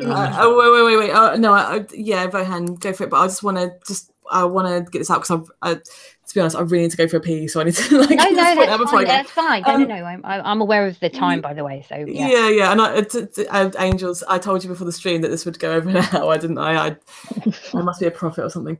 So the importance of like fussy eating, like if they don't eat what they want to eat, the fact that they would starve. Okay, I'll address that point. If you were to address that same logic of reasoning to people that would say, okay, I don't want to. Okay, I have a preference for blondes. Like, I want to fuck blondes. I don't like brunettes, right?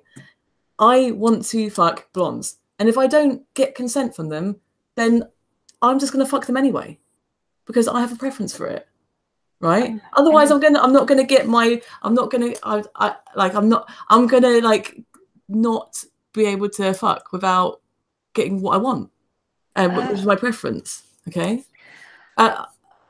Can you use that same logic of reasoning? Not really, because you're not going to starve to death without having sex, but you're going to starve to death if you genuinely are not going to eat anything. Yeah. Okay, I get what you're saying, but the thing is, I mean, you could. Okay, so a butter. I'm not sure how comfortable I am with the rape analogy, because I'm not sure it's like for like. It seems to me like a false. What's it called? Is it false dichotomy, or what's it called? Fallacious reasoning, where you're saying it's either butter chicken or nothing. Or or I don't know. Let's say that there's somebody who likes like butter chicken, halloumi, say chicken breast. Bearing in mind, there's like thousands upon thousands of different things you could eat, right? Right. Okay, but I'm saying that there are people like that. That's what I'm saying.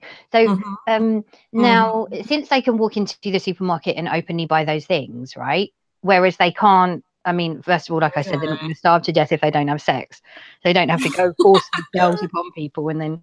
Yeah. I understand that it's a ludicrously extreme, sort of thing, but that's what I'm saying, that there are people like that. Is that then immoral for them to eat meat products if they genuinely would starve if they didn't eat anything else? Yeah, it is, because they've still got a choice, and they can eat anything else. Vohan, can you take this over for me while I go to the toilet? So I'm really dying for piss. I mean, let's say Hannibal Lecter was like, yeah, you know what, Angels, you're dead right.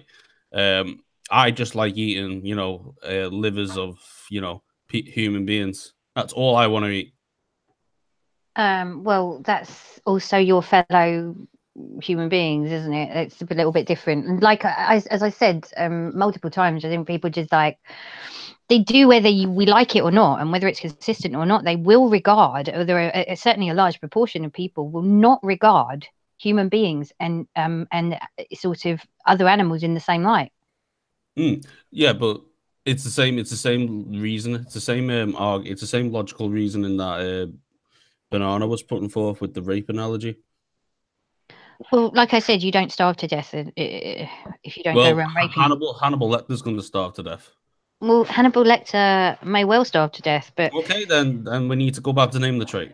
We need to say, well, what is the difference that is present in humans, because it's that's going present around in animals that would make it okay to do this to Oh, humans? well, actually, on top of the fact, like, if we're holding a lot of weight in the moral argument, which I understand why we are, but not least the legal one. And anyway, doesn't pork taste really like human, according to cannibals? Yeah. Yeah, so you can just have a pork steak. Oh, it's not the same. No, right, but it's only like see what I'm saying. Like, there is still that argument to be made, whether you agree with it or not.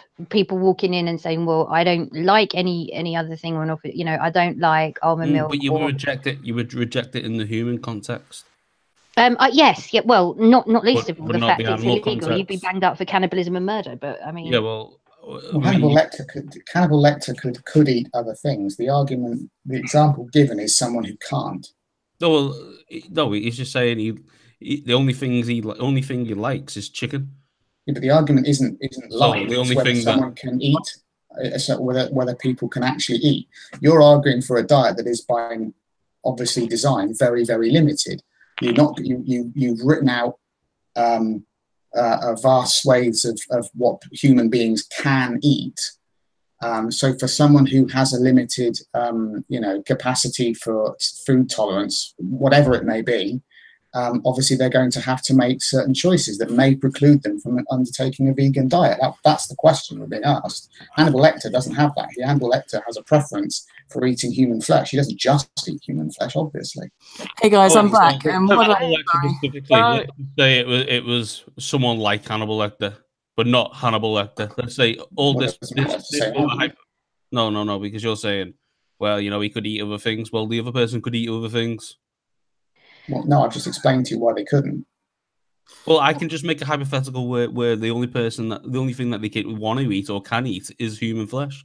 But the question was specifically about people with that intolerance. That was specifically the question. It's not a hypothetical. That was the point of the question. Vohan, can you change that? Vohan, can you explain to me what your argument was there where I was just in the toilet? Sorry, so I can get up to date. Similar to yours. Right, I didn't want to shackle you to your seat. It's awful. Yeah, no, it was just similar to yours, but I put it into basically if someone their own preference was eating meat of humans, yeah, would that be justified then? And if you're going to reject it in that context, then why not the other? Sense. Yeah. But in the context I was talking about was slightly different to that, in the sense of not only like this is true. There could be, for example, medical reasons why they have to eat X products or they can't eat certain others. I understand that it's a ludicrously sort of extreme example, but what I'm trying to say is that that would it then be immoral? Say they were allergic to everything except for dairy products, for example, or like eggs or chicken and like fish and mustard. Yeah. Okay, well, let's say they were allergic to everything but human flesh, human milk. That's but wouldn't that be cannibalism anyway, which is widely and broadly known? Yeah. Well, the question is, would it be ethical, right? But isn't that broadly known to be unhealthy for? Well, let's just say that it is healthy then. Yeah, so it is. Well, but I mean, is it? No, but the question is, it doesn't matter in the hypothetical. Then so those people go into the supermarket. It's obviously it's there anyway. They go in and they say, oh well, not only do I like this, but I'm not allergic to it, so I'm then going to buy it. And in order to eat, I'm not going to like murder a fellow human being and then like just sort of pretend like I can't eat anything else. Like I don't see it as like for like whatsoever. I find it really, really a hard stretch to say that there are people that are allergic to every single plant in the world. Oh, so do I. So do I. Don't like get me wrong. But yeah. But even if they were, would it be ethical for them to murder human beings for them to survive? If they could say, like, if they could get a supplement where they could get all the nutritional value, and I mean, yeah, again, I can't see this. Like, to me, conceptually, it's not the same thing. I mean, you have to remember as well. Even if or at least can be, maybe perhaps even is, can be regarded as like regressive and or wrong, or both for that matter.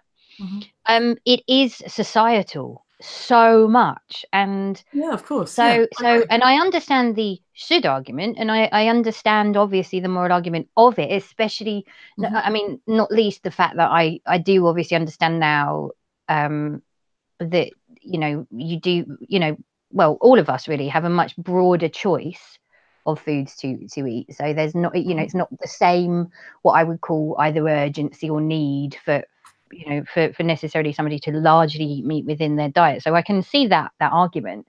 Yeah.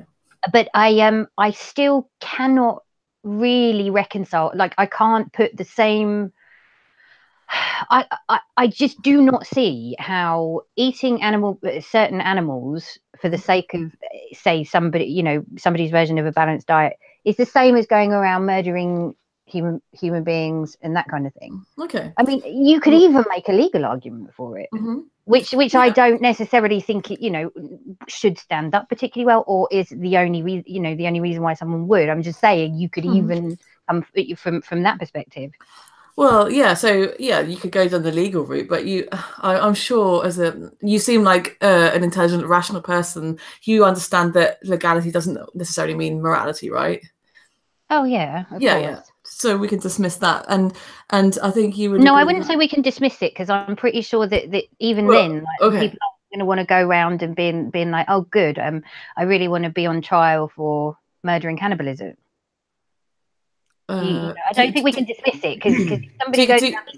I think slavery was legal once, wasn't it? Well, yes, but the, you know, the fact is, I don't think people, even if you use a totally, let's get rid of morals for a second, and let's just say that somebody is heartless enough. Let's say they're a complete psychopath, and the only thing that they're worried about is being banged up. And because if we're so fond of using hypotheticals, I'll use one. They don't want to be banged up.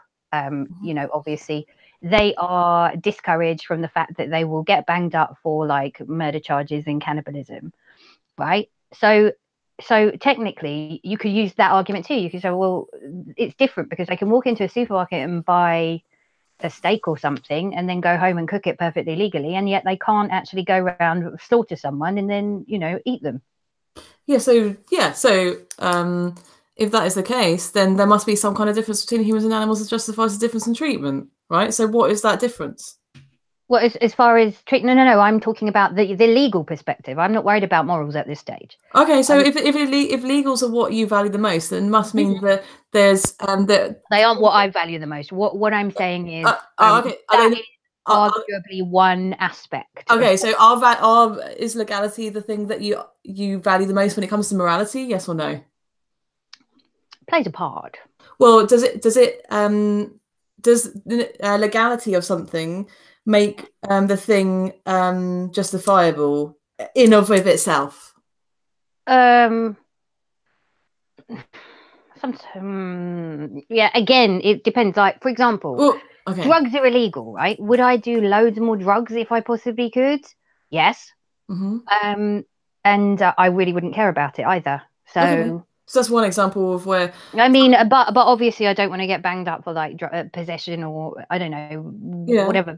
But okay, so the right there then. So does the fact that the drugs are illegal make it immoral to take drugs? I don't know whether I would argue one way or another on that. I mean, I personally don't. Sorry, go on. Yeah, I know. I was going to say I don't really think. I mean, I personally am of the view. I know this is slightly unrelated, but I just want to put it out there. I'm personally of the view that all drugs should be legal. So, because it's up to the individual whether they want to screw up their own system or not, I suppose. Yeah. So there you go. So you don't think that legality per se is the thing that makes things wrong or right in of itself, right? Because there's something in of itself, but amongst other multiple factors, because it always comes down to multiple factors and not just one. Then yes, I think it can play a part for some people. Okay, but in of itself, it does not say whether something is moral or not, right? I would argue nothing does in of itself, because Okay. So if that's the case, so nothing dictates whether something is moral or not. certain Whatsoever. things, Is that right? certain things are more important according to the human being than others. So it's completely different. Every single human being will make their own judgment as to what they find unacceptable when it comes to a moral thing or not. Of course, we have consequences for people who go around doing horrendous things, and they have to face them. Okay, so it's not morality though, right? It's in and of itself. Can we take that off the table? I don't think.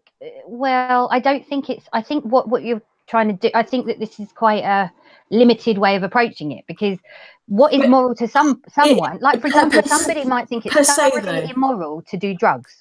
I don't. So it's a ludicrous argument. So I would say somebody else would. Yeah, but per se, that in of itself, is legality a reason to say whether something is wrong or right or not? Or I mean, in of itself, it just on its own, that argument on its own, some people might think so. Yeah, but I'm asking you though, in your opinion, because in my opinion, it's not the only thing. Okay, so we can say that. Okay, we can take that off the table. We say that's not in of itself. We can't take any of these off the table. It's a matter of importance, isn't it? According to the human being assessing it. Yeah. So, but I'm trying to see, Angel. Sorry, I don't know what your real name is, but should I call you Angels or? Yeah, you can call me that, because nobody else actually. Well, some people know, but they won't know who it is. Okay, I don't mind. Like, I'll call you Angels if you want, or whatever you prefer. Angels is good. Okay, Angels. I mean, what I'm trying to establish, right, is what do you hold to be the most valuable thing that would in of itself justify murdering you, right? And I don't think you would say that whether it was legal or not, in of itself would justify murdering you. No, but I've never said that was the only factor. I've said it may be one. Okay. Who are we to say that perhaps to other individuals it might not be either the only one or maybe the most important? I mean, but I'm asking you. Well, on a personal level, I would view the whole thing as a complete mixed bag. I do not want to make a reductionist either argument or defense. To me, multiple different factors matter. But on its own, if I was to say, Angels, it's okay to murder you because the legal system says it's okay to murder you, would you accept that? Yes or no? Well, I mean, I would prefer it if you didn't. Okay, you prefer it if I didn't, because that would indicate that you would think that. Unless I was really depressed. But you're not depressed. So. No. Okay. So in and of itself, it's not okay to murder you, but just because in a moral system, in a society where it's legal to murder you because you're, for whatever reason, I don't think would you say that it's justifiable to murder you just because it's legal in the country that says it's legal to murder you? Well, no, I don't think. I think the legal, some people would place, though, for example, more importance on the legal side than others. And but that's fine. There might be countries out there that say that because something is legal, therefore it's okay. For instance, for example, in countries that say that it's legal to for female genital mutilation, right? It's okay to do that because it's legal in that country, therefore it's right and it's necessary. Well, there are some people that believe that. Of course, it's fucked up, fucking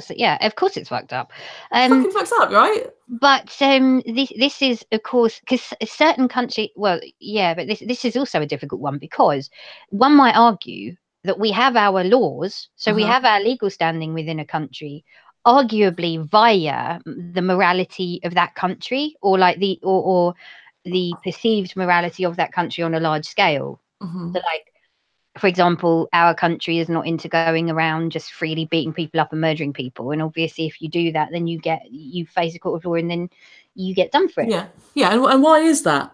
Why do you think that is? Why do you think that we value, like not beating up people for no reason? And well, no, but that's my entire point.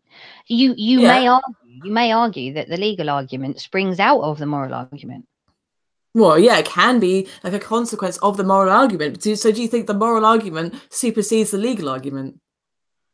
I personally think yes, actually, overall. Yeah. But I do think, again, that the legal argument might come into it as far as being dissuasive to people. Yeah, of course, but the moral argument should come first, right? Before, and then the legal argument should come secondary, based on what the moral principles of the argument are. Would you agree? In my personal view, yes, that's all I'm interested. I'm only interested in personal view. But I'm willing to accept that there are fellow human beings who do not think in that manner. Okay, but do you accept their argument? Well, I guess it depends on who. I guess it depends on who's making it. And what like the different factors are. I mean, I certainly don't judge them horrendously. For example, I do believe that societally, I think that we do, whether we like it or not, live in a society where eating animal products is the norm, quote unquote. Okay, well, let's just say that you're living in Saudi Arabia now, not Saudi Arabia, Somalia. You're living in Somalia now, and you don't think that it's morally acceptable for little, like, young girls to have their clitorises cut off with blunt, rusty knives, right? Because it's immoral in your system, but it's legal in that country. Could you say, okay, it's fine to do that because in that society, like, I have to listen to the arguments and just weigh up all the evidence and make my decision based on. Like, could you ever say that, or is the actual argument? No, of course. Of course, in that particular case, which is not, the same as walking into Waitrose and buying a pack of sausages, in my view. In fact, it's so far sort of separate that I wouldn't even put it in the same sentence. But it's an immoral act, right? Well, I personally would view it, of course, as obscenely immoral. Of course, but there will be people who are in that country who think that because it's cultural, it's perfectly acceptable. And you wouldn't agree with that, though, right? Of course, I personally wouldn't, but there are people who do, is what I'm saying. Yeah, but would you think that because it's legal that it's right? No, but that's, and this is my personal view. But there may be other people, for example, say somebody believes in certain ritualistic stuff or whatever. And because it's culturally acceptable to do that obscene sort of stuff, that they would essentially think it was okay because culturally, in their view, it's okay. Culturally, right? Yeah. Well, I mean, I'm not going to say, like, I don't really know exactly specifically who we're talking about, but there will be people where if it's legal in a country and some sort of, it's linked to religion or it's linked to some sort of, I don't know, culturally, and they will think that is acceptable. Yeah, of course. The people that says, of course, you're just make me agree with them, but of course, you're just describing what is culturally acceptable within that country, whatever country you'll be living in, where you don't think is acceptable. But I'm only interested in what you think. I'm not interested in what other people think and what's culturally acceptable. What I'm saying is that I can give you my opinions, but it doesn't really detract from the fact that there are arguments to be made elsewhere from people, for example, that I do not necessarily personally agree with. Does not necessarily mean that their arguments are invalid. And I'm not talking about absurd like female genital mutilation and stuff. I mean, like, somebody who eats eggs or something, or they like to eat raw eggs in the morning. I mean, it's not. So if there's something that's immoral in another country and you think it's unacceptable, right? How can you say that? Okay, another immoral act is justifiable because of the fact that it is culturally appropriate from that country. How can you say that? Or what? Okay, so if you're saying that, if an immoral act is justifiable in wherever it is because of the fact that it's cultural and because of the fact that it's legal in that country, and then you don't agree with it, how can you say that another immoral act is justifiable because of the fact that how can you distinguish between the immoral acts to say that one is justifiable and one is not justifiable when you are saying that you can't say that the culture or the legality justifies the immoral act? So what is it that distinguishes? No, you can easily. So how? Because not everything is on the same degree. I think this is the problem. The argument that we're trying to discuss is lacking subtlety. There is a Okay, so sliding what's the subtlety? scale. Yeah. I Because want to get to the subtlety. Yeah, walking that's what I'm trying to get to. Yeah. Because walking in, yeah, but which is why I'm saying that walking into Waitrose, for example, Mhm. and buying, I don't know, sausages or whatever what someone wants, is not the same degree of. I mean, even if you say, "Oh no, it's awful. This poor animals suffered for this," even if somebody was to view human beings and other animals, for example, with less awareness on the exact same level, and some people do, some people don't. Yeah, like their trait is equalized. Is not the same as saying, "Oh, you know, I think that we should abuse sort of children and go around murdering people." Like, I don't. It's not like for like, is what I'm saying. I think the argument is not valid because it's not the same thing. Okay, let's just equalize it. Let's just say that the human is trait equalized to the animal now. Is it justified to kill the animal if they're trait equalized? If they meaning sort of if so if the animal is has the same kind of sentience as a human being now, so the human is trait equalized now to the animal. Okay, so they have the same sentience, they have the same intelligence, they have the same capacity for philosophy and morality, everything that G was talking about earlier on. Everything is trait equalized now in the human context as the animal context. What now justifies the murder of the animal as opposed to the human? Well, I would probably make an argument that would change things, in my view, actually. How would it change things? Yeah. I think that there is a scale, whether we like it or not. And whether that makes us imperfect or not is neither here nor there. But I would argue that essentially may well change things in the minds of some people. I think that if you don't want to go around, you don't want to go around like murdering fellow human beings, for example. But I do think that the awareness thing and the conceptual thing comes into it enormously. Okay. So hang on, let's just go over that again. So if the human in every way was trait equalized to the animal now, what is it specifically now that justifies the murder in the animal context as opposed to the human context specifically? Well, first of all, you're not murdering human beings to eat because you can eat animals. So yeah, but let's say that we are now though, and they are nutritious for us. Well, I mean, that's ridiculous because then you could argue if it doesn't. It's not what it's trying to do is not compare like for like. Well, we are comparing like for like because it's in a hypothetical where they are trait equalized and they are nutritionally valuable for us to eat humans. But hypothetical is not real here and now. It's not reality, yeah. But I'm just trying to point out the logical extensions of your own moral system, Angels. That's all. I'm just trying to get to what your moral system leads to. Well, I mean, it doesn't matter if it's in reality or not. I'm just trying to point out where it leads to, not what you believe is in reality. I would say that massively reality comes into it. I don't. I'm led way more by pragmatism than anything else because I could make up hypotheticals for the rest of my life, and it still wouldn't necessarily make it true. Yeah, that's absolutely fine. Yeah, I can take your pragmatic argument, but I'm still going to point out the principled logical extension of your moral system, and I want you to concede on that. So what I'm trying to get at is if you're trait equalizing human beings to animals, what is it specifically that justifies the difference in treatment in the hypothetical situation where it's in the hypothetical? What would that be? Just like okay, so what you're saying is if it were absolutely categorically proven and there was no getting out of it that basically it was a fellow human being and not another animal, then like with far less awareness, intelligence, insight, whatever you want to call it, like would that potentially change things for a lot of people, potentially including me? Probably. But we aren't there yet, and so therefore I'm not willing to concede anything because until I'm given hard evidence to the opposite.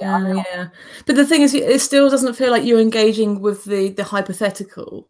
No, I'm not. but then I don't like hypothetical because I know. If the dog hadn't stopped for a shit, he'd have caught the rabbit. I mean, I don't, I don't see how it's as relevant as we're trying to make it. But can you just engage with the hypothetical just so we can get to the logical extension of your own moral system? I could try, but just try for me. I mean, I'll try. Why not? Well, no, it's just because to me, it's pragmatism at all costs. Pragmatism in reality and what we're faced with now. Oh, okay. I want to start with. Do you think that principled arguments are important compared to pragmatics? I think they play a part. Well, do you think they are more important than pragmatism or not? No. Okay, so if that was the case, then if it was pragmatic to kill human beings, then it would be okay to do so, right? No, because I didn't also say, because then this is what I do not appreciate is my words being twisted, because what I in fact said was I do not hold more importance on some sort of relatively unrelated what if scenario than what we're actually faced with. I believe that both are important and one is not mutually exclusive to the other. Okay, so if it was pragmatic to kill human beings now for whatever reason, okay, say like I don't know, it was more environmentally friendly to kill human beings now or something, I don't know, whatever the case may be, but whatever you find more important now pragmatically to kill human beings for, would it be okay to kill human beings because of the pragmatic argument for killing them?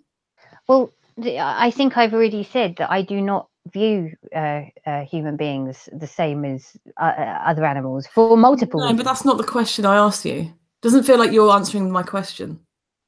Well, I feel like they are quite black and white when it comes to a grey area.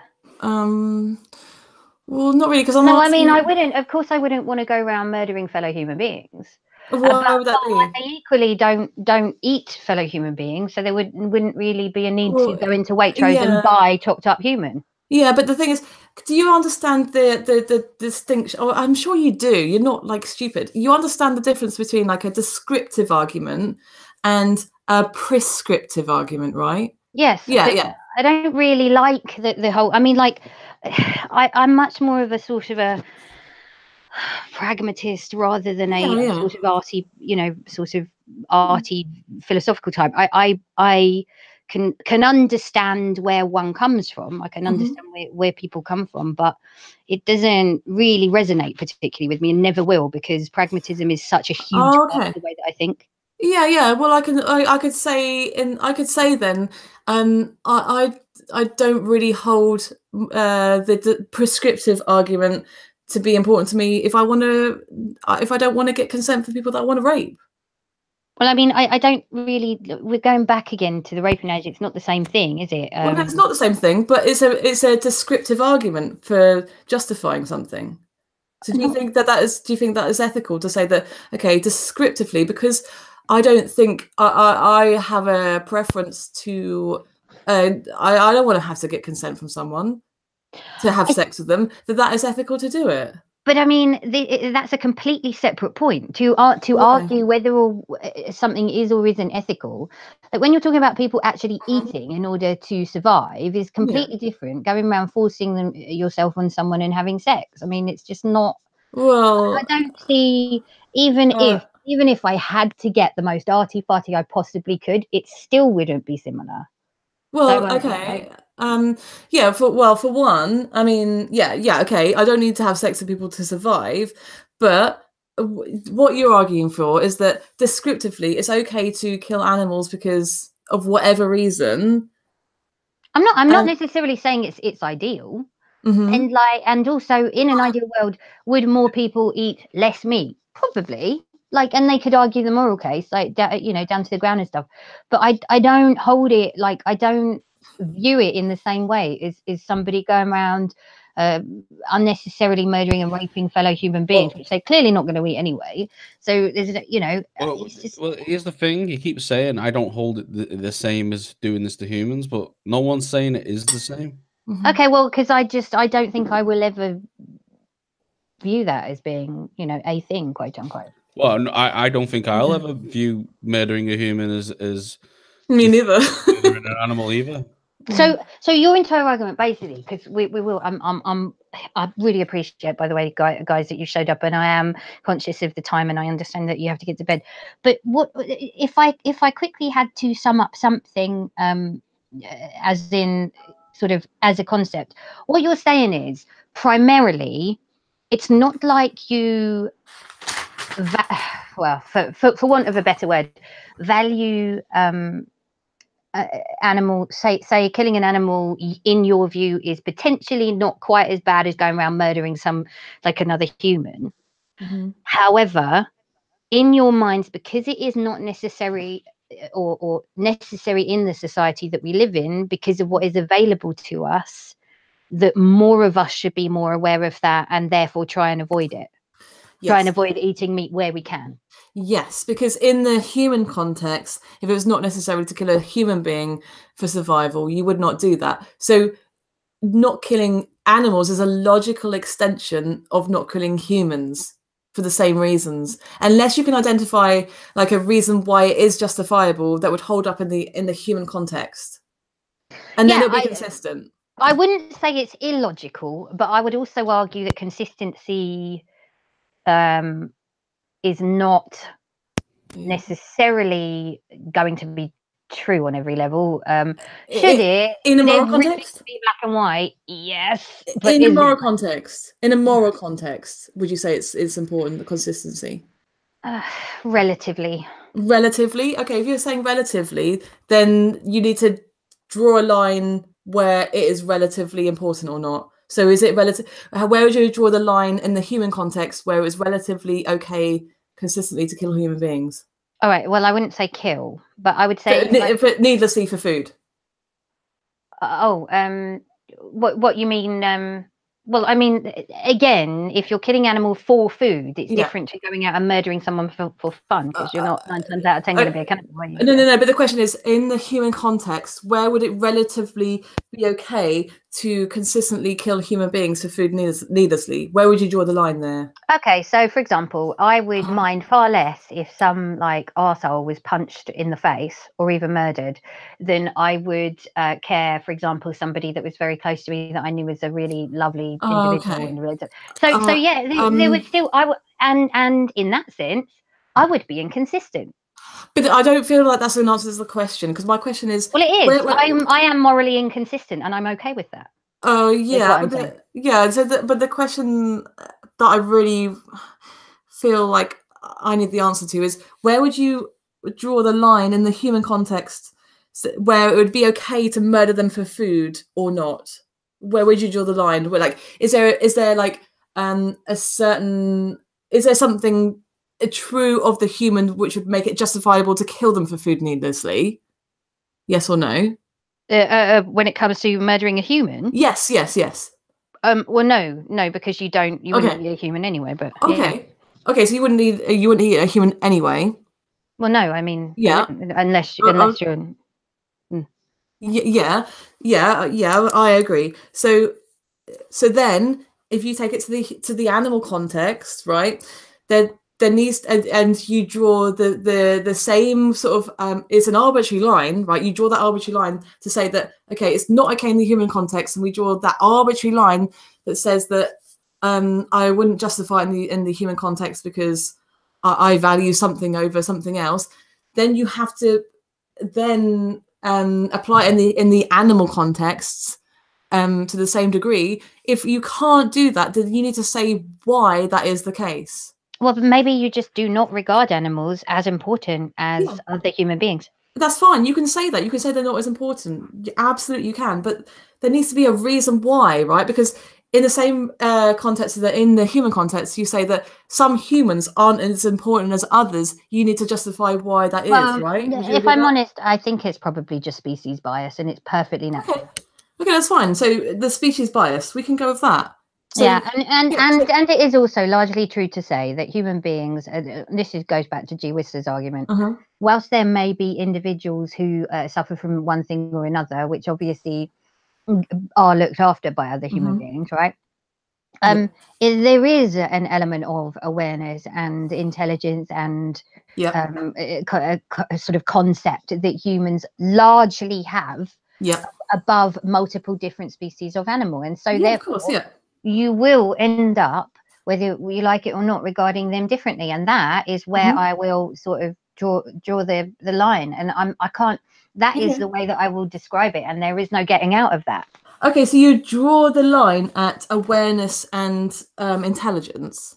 No, combined with species bias, combined with the reality of biological science and what we have learned from sort of various different species, and also the fact that I mean, you can bring up the health issues and all this, but you don't, you know, it's not really particularly good to go around killing humans and eating them anyway. Not to mention the legal arguments. That's 4 or 5 different reasons, right there. Yeah. Well, I think we got legality off the table, though, didn't we? Because you agreed that you wouldn't use. Never off the table. But okay, let's go back to Angels. Let's go back to the legality then, if you want to take that off. Because the thing is, if you're saying that legality, if you're saying that health, what was it? Biology, the biology of science or something, intelligence, awareness.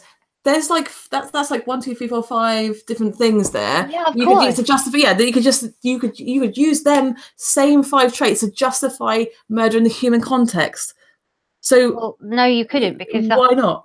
Well, because the whole point is, if you're using, for example, well, 2 arguments. If you go and kill, for example, in a place, say you have a licensed shotgun, and you go into a forest where you are legally allowed to shoot a grouse and eat it, right? And you go and kill that. But all I'm saying is, you wanted me to go through factors whereby it's different. If you go into that same forest and you kill a man, you know, one is legal, perfectly legal, and the other one is not. So if you want to use the legal argument, you could say that. If you want to use the awareness argument, if you go around and like slaughter, I don't know, another human being, or just a walk into, let's just pick somebody off the street. You go around and like slaughter them. You just slaughtered a fellow human being for no fucking reason whatsoever, because you're not even going to eat them. Whereas if you walk into, and even including the supply and demand argument, if you walk into Waitrose and you buy like a, I don't know, a beef steak or something, that's not like for like. It's not the same thing, and yet it's still addressing the other point. Right, well, how is it not like for like? What is it that's different about the steak that's different about the human? Well, first of all, you're not committing murder. And I mean, well, let's say slaughter then. Right, well, I mean, that's one argument, but I mean, you're still going to eat it, whereas you're not going to like slaughter a human being and eat it, are you? Unless you're a cannibal, which is almost irrelevant. So okay, humans are nutritious now. Humans are nutritious. Humans are nutritious, and it's legal to kill them. It's legal to kill them. Yeah. Oh God, I mean, I don't know. I'll ask someone. I mean, maybe they would like to. I have no idea. No, but wait, this is a principled argument now. Okay? All right, we're not going by what is. Principle of species bias. Okay, you're always going to want to look after your own species-wise, rather more than other beings who are nowhere near as aware and. Okay, so Angels, we take legality and health off the table now. We're left with awareness, intelligence, and biology, scientific biology. That's what we're left with. Those 3 ones now, species. No, you can't take species off the table, because it's a natural scientific thing. Okay. So do you agree that we need to go through these one by one, because we would need to do that in the human context, where we would have to justify murder? I think we can put them of all human together. beings. I think we can put them all together. It makes her happier. But I mean, well, look, every single one, because what I'm saying is, to varying degrees, according to the person that you're asking, they all matter or may matter. Okay, so if they don't matter, if we take each point one by one, species, awareness, intelligence, and biology, if each individual trait does not justify murder, and we add them all up together as a totality, how would that in totality justify murder if each individual trait does not justify murder? Well, it's not murder for a start, it's the killing. Well, okay, slaughter, neither slaughter then, whatever you want to call it. Well, I mean, it's not need less in the sense of people still eat them. Well, if it is needless in the sense that we don't need it to survive, and we're doing it for needless reasons. Yeah, but you don't need to go out and buy clothing in order to survive. You could make your own. I mean, you know, if you like hypothetically. Okay, how is that a moral argument though? Like, well, because clothes. well, because essentially you go out, you buy clothes, and Is it right or wrong? Is it right? You're contributing to sweatshops in China. I mean, you know, it's a ludicrous argument because you could make it. Okay, is it right? Is it evil to buy clothes? It is. Well, I mean, what do you think? Let me turn it around. No. I'd like to ask you something because you've done a lot of question asking. Okay. Okay. Do you think that it is moral to potentially prop up an industry whereby people are, like children in China, for example, in order to buy cheapish clothes, are working like 18 hours a day in sweatshops and being paid less than minimum wage and often dying on the job? And by buying clothes from that particular thing, do you think that that's moral? Okay, what I would say to this is, those people in China that are in the sweatshops making the clothes, if they weren't doing that, what would they be doing? Well, no, that's not really an argument. No. That's like saying how long is a piece of string. Okay, so if they weren't making clothes, they'd be working on the land. Which is a better job, working in a sweatshop or working on the land? Well, that's subjective for a start. Look, do you see what I'm saying? Let me explain. The whole moral argument, quote unquote. No. Before you go on, that's my point. Before you go on, so it basically, if you're going to boycott these people, you're basically just making them unemployed. So instead of having the best job that was available to them, that's why they took it. You've made them poorer. They could easily. What other choices have they got? Well, you could resist you could work together to get rid of the system that oppresses all of this. How would you do that? Working class consciousness, direct action, mutual aid. What does that mean? Direct action, people working together to overthrow the system of capitalism that is causing the unethical consumption. What would you actually want to do to do that? What would you do to do that? That's what Will Slater has just said. He's exactly said that in the side chat. Could, of course, just go full left and say that no consumerism is ethical under capitalism. Okay, so if I want to buy clothes now, how would I make these people in China any better off by not buying their clothes? Well, would you have to invade China to make sure that they go with your laws that you want to imply? I mean, how are you going to? Well, your question was a false dichotomy. You've just given two choices. No, I'm asking you, how would I improve the people working in the land would be worse? Okay, so how would I improve the people that work in the sweatshop's life by not buying the clothes that they work to produce for me? I've told you. How? By overthrowing the system. How do I overthrow the system? I told you that as well. Okay, tell me again. Working class consciousness, direct action, mutual aid. What does that mean? That doesn't mean anything. What I'm saying is that you get working class in the society to work together to overthrow these oppressive systems, to take control of the means of production, and so therefore they control the actual workplaces that they're in, and they get to then set the terms of what they work for. All right. So what does that mean to me? Like, what do I actually have to do to make the work to improve people working in sweatshop? Like, what does that actually? Doesn't mean anything to me. Okay. Do you know what socialism is? Yeah. Okay, so find some socialists and work with them. Start in your local community. Right, okay. Local projects, and then go from there. I mean, presumably you agree that industrial agriculture is unethical. Yeah. Just don't buy the stuff. Just convince everyone to go commie. Yeah. That's going to help them, isn't it?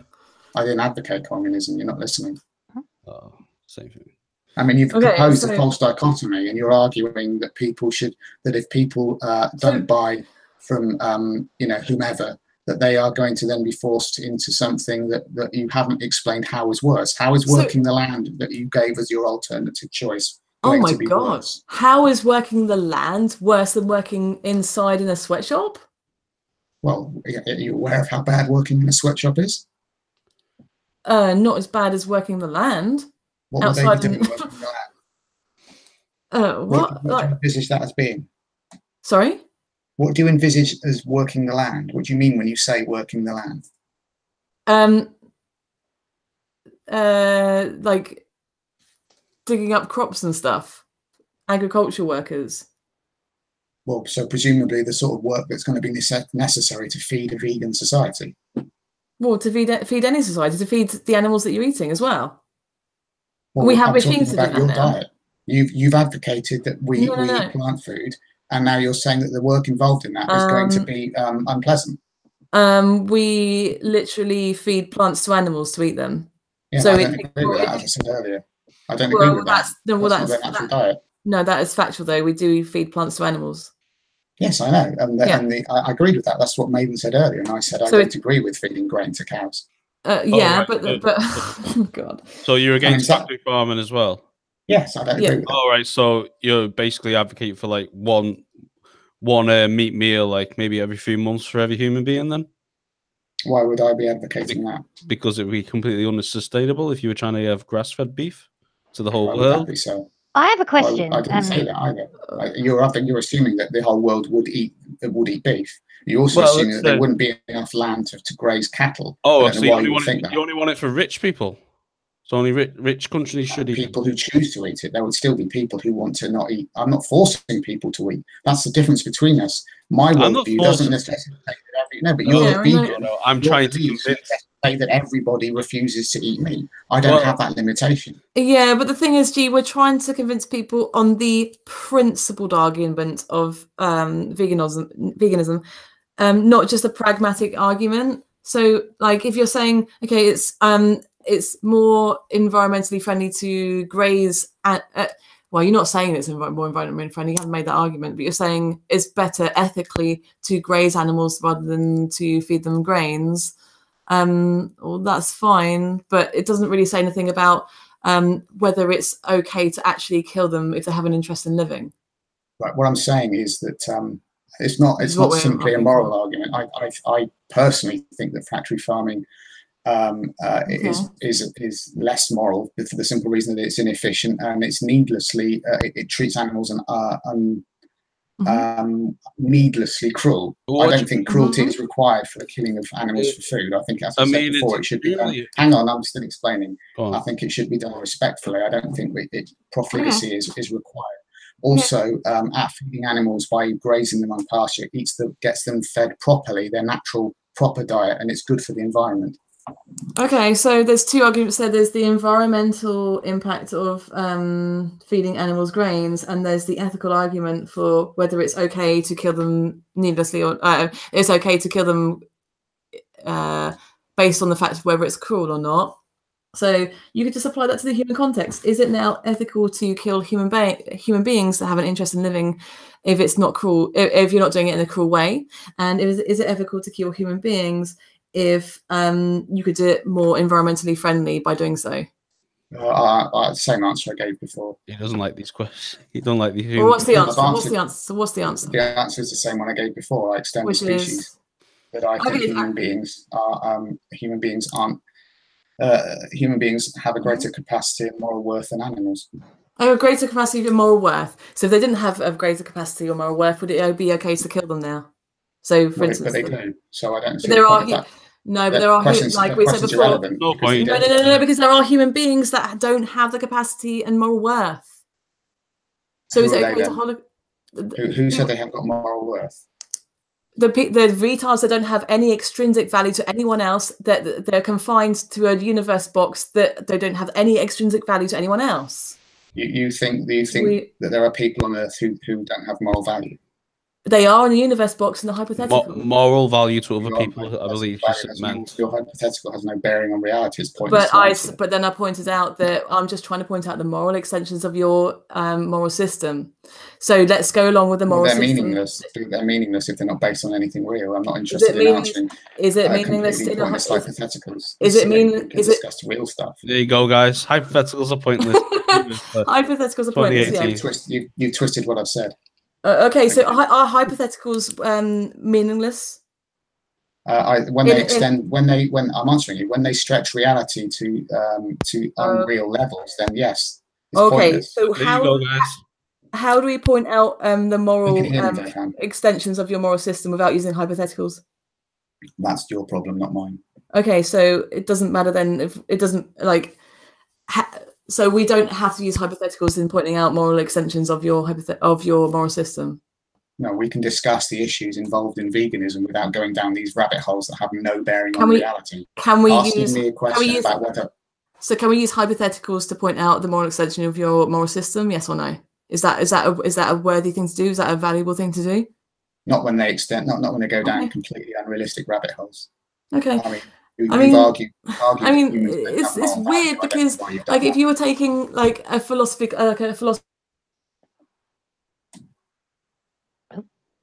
You've broken up.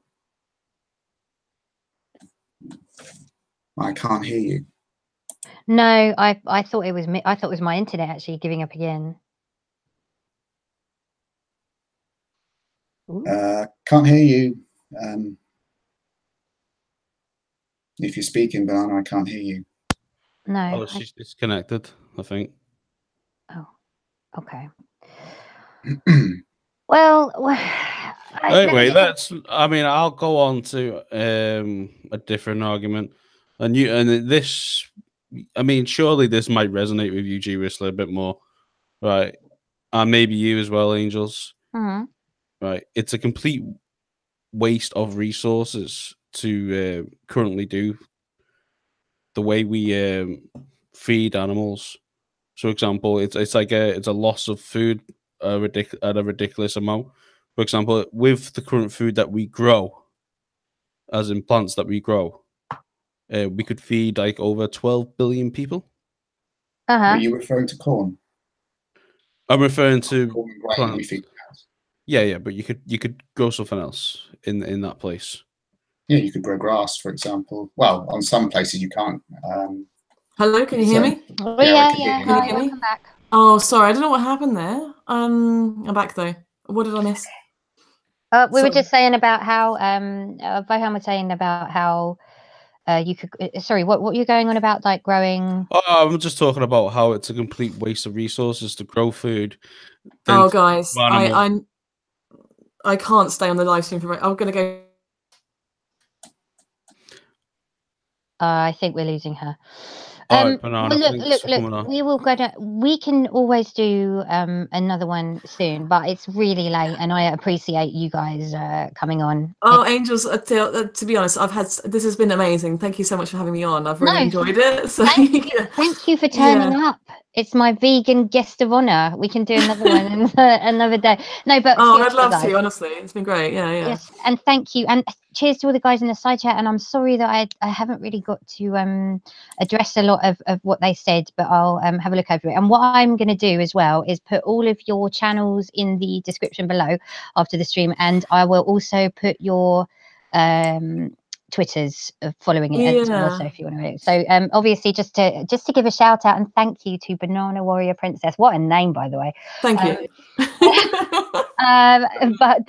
But yeah, no, definitely give her a follow on Twitter at what was it? BDub Princess, right? Yeah. Okay, at BDub Princess, but I'll put the link below and the link to her channel. So if you want to go and subscribe, I'll put the other guys' channels there as well, and I will let everybody know whenever we do something else. But thank you all for turning up, and I will go off there now, and no doubt we can have a quick natter before bed. So cheers, guys. See you soon.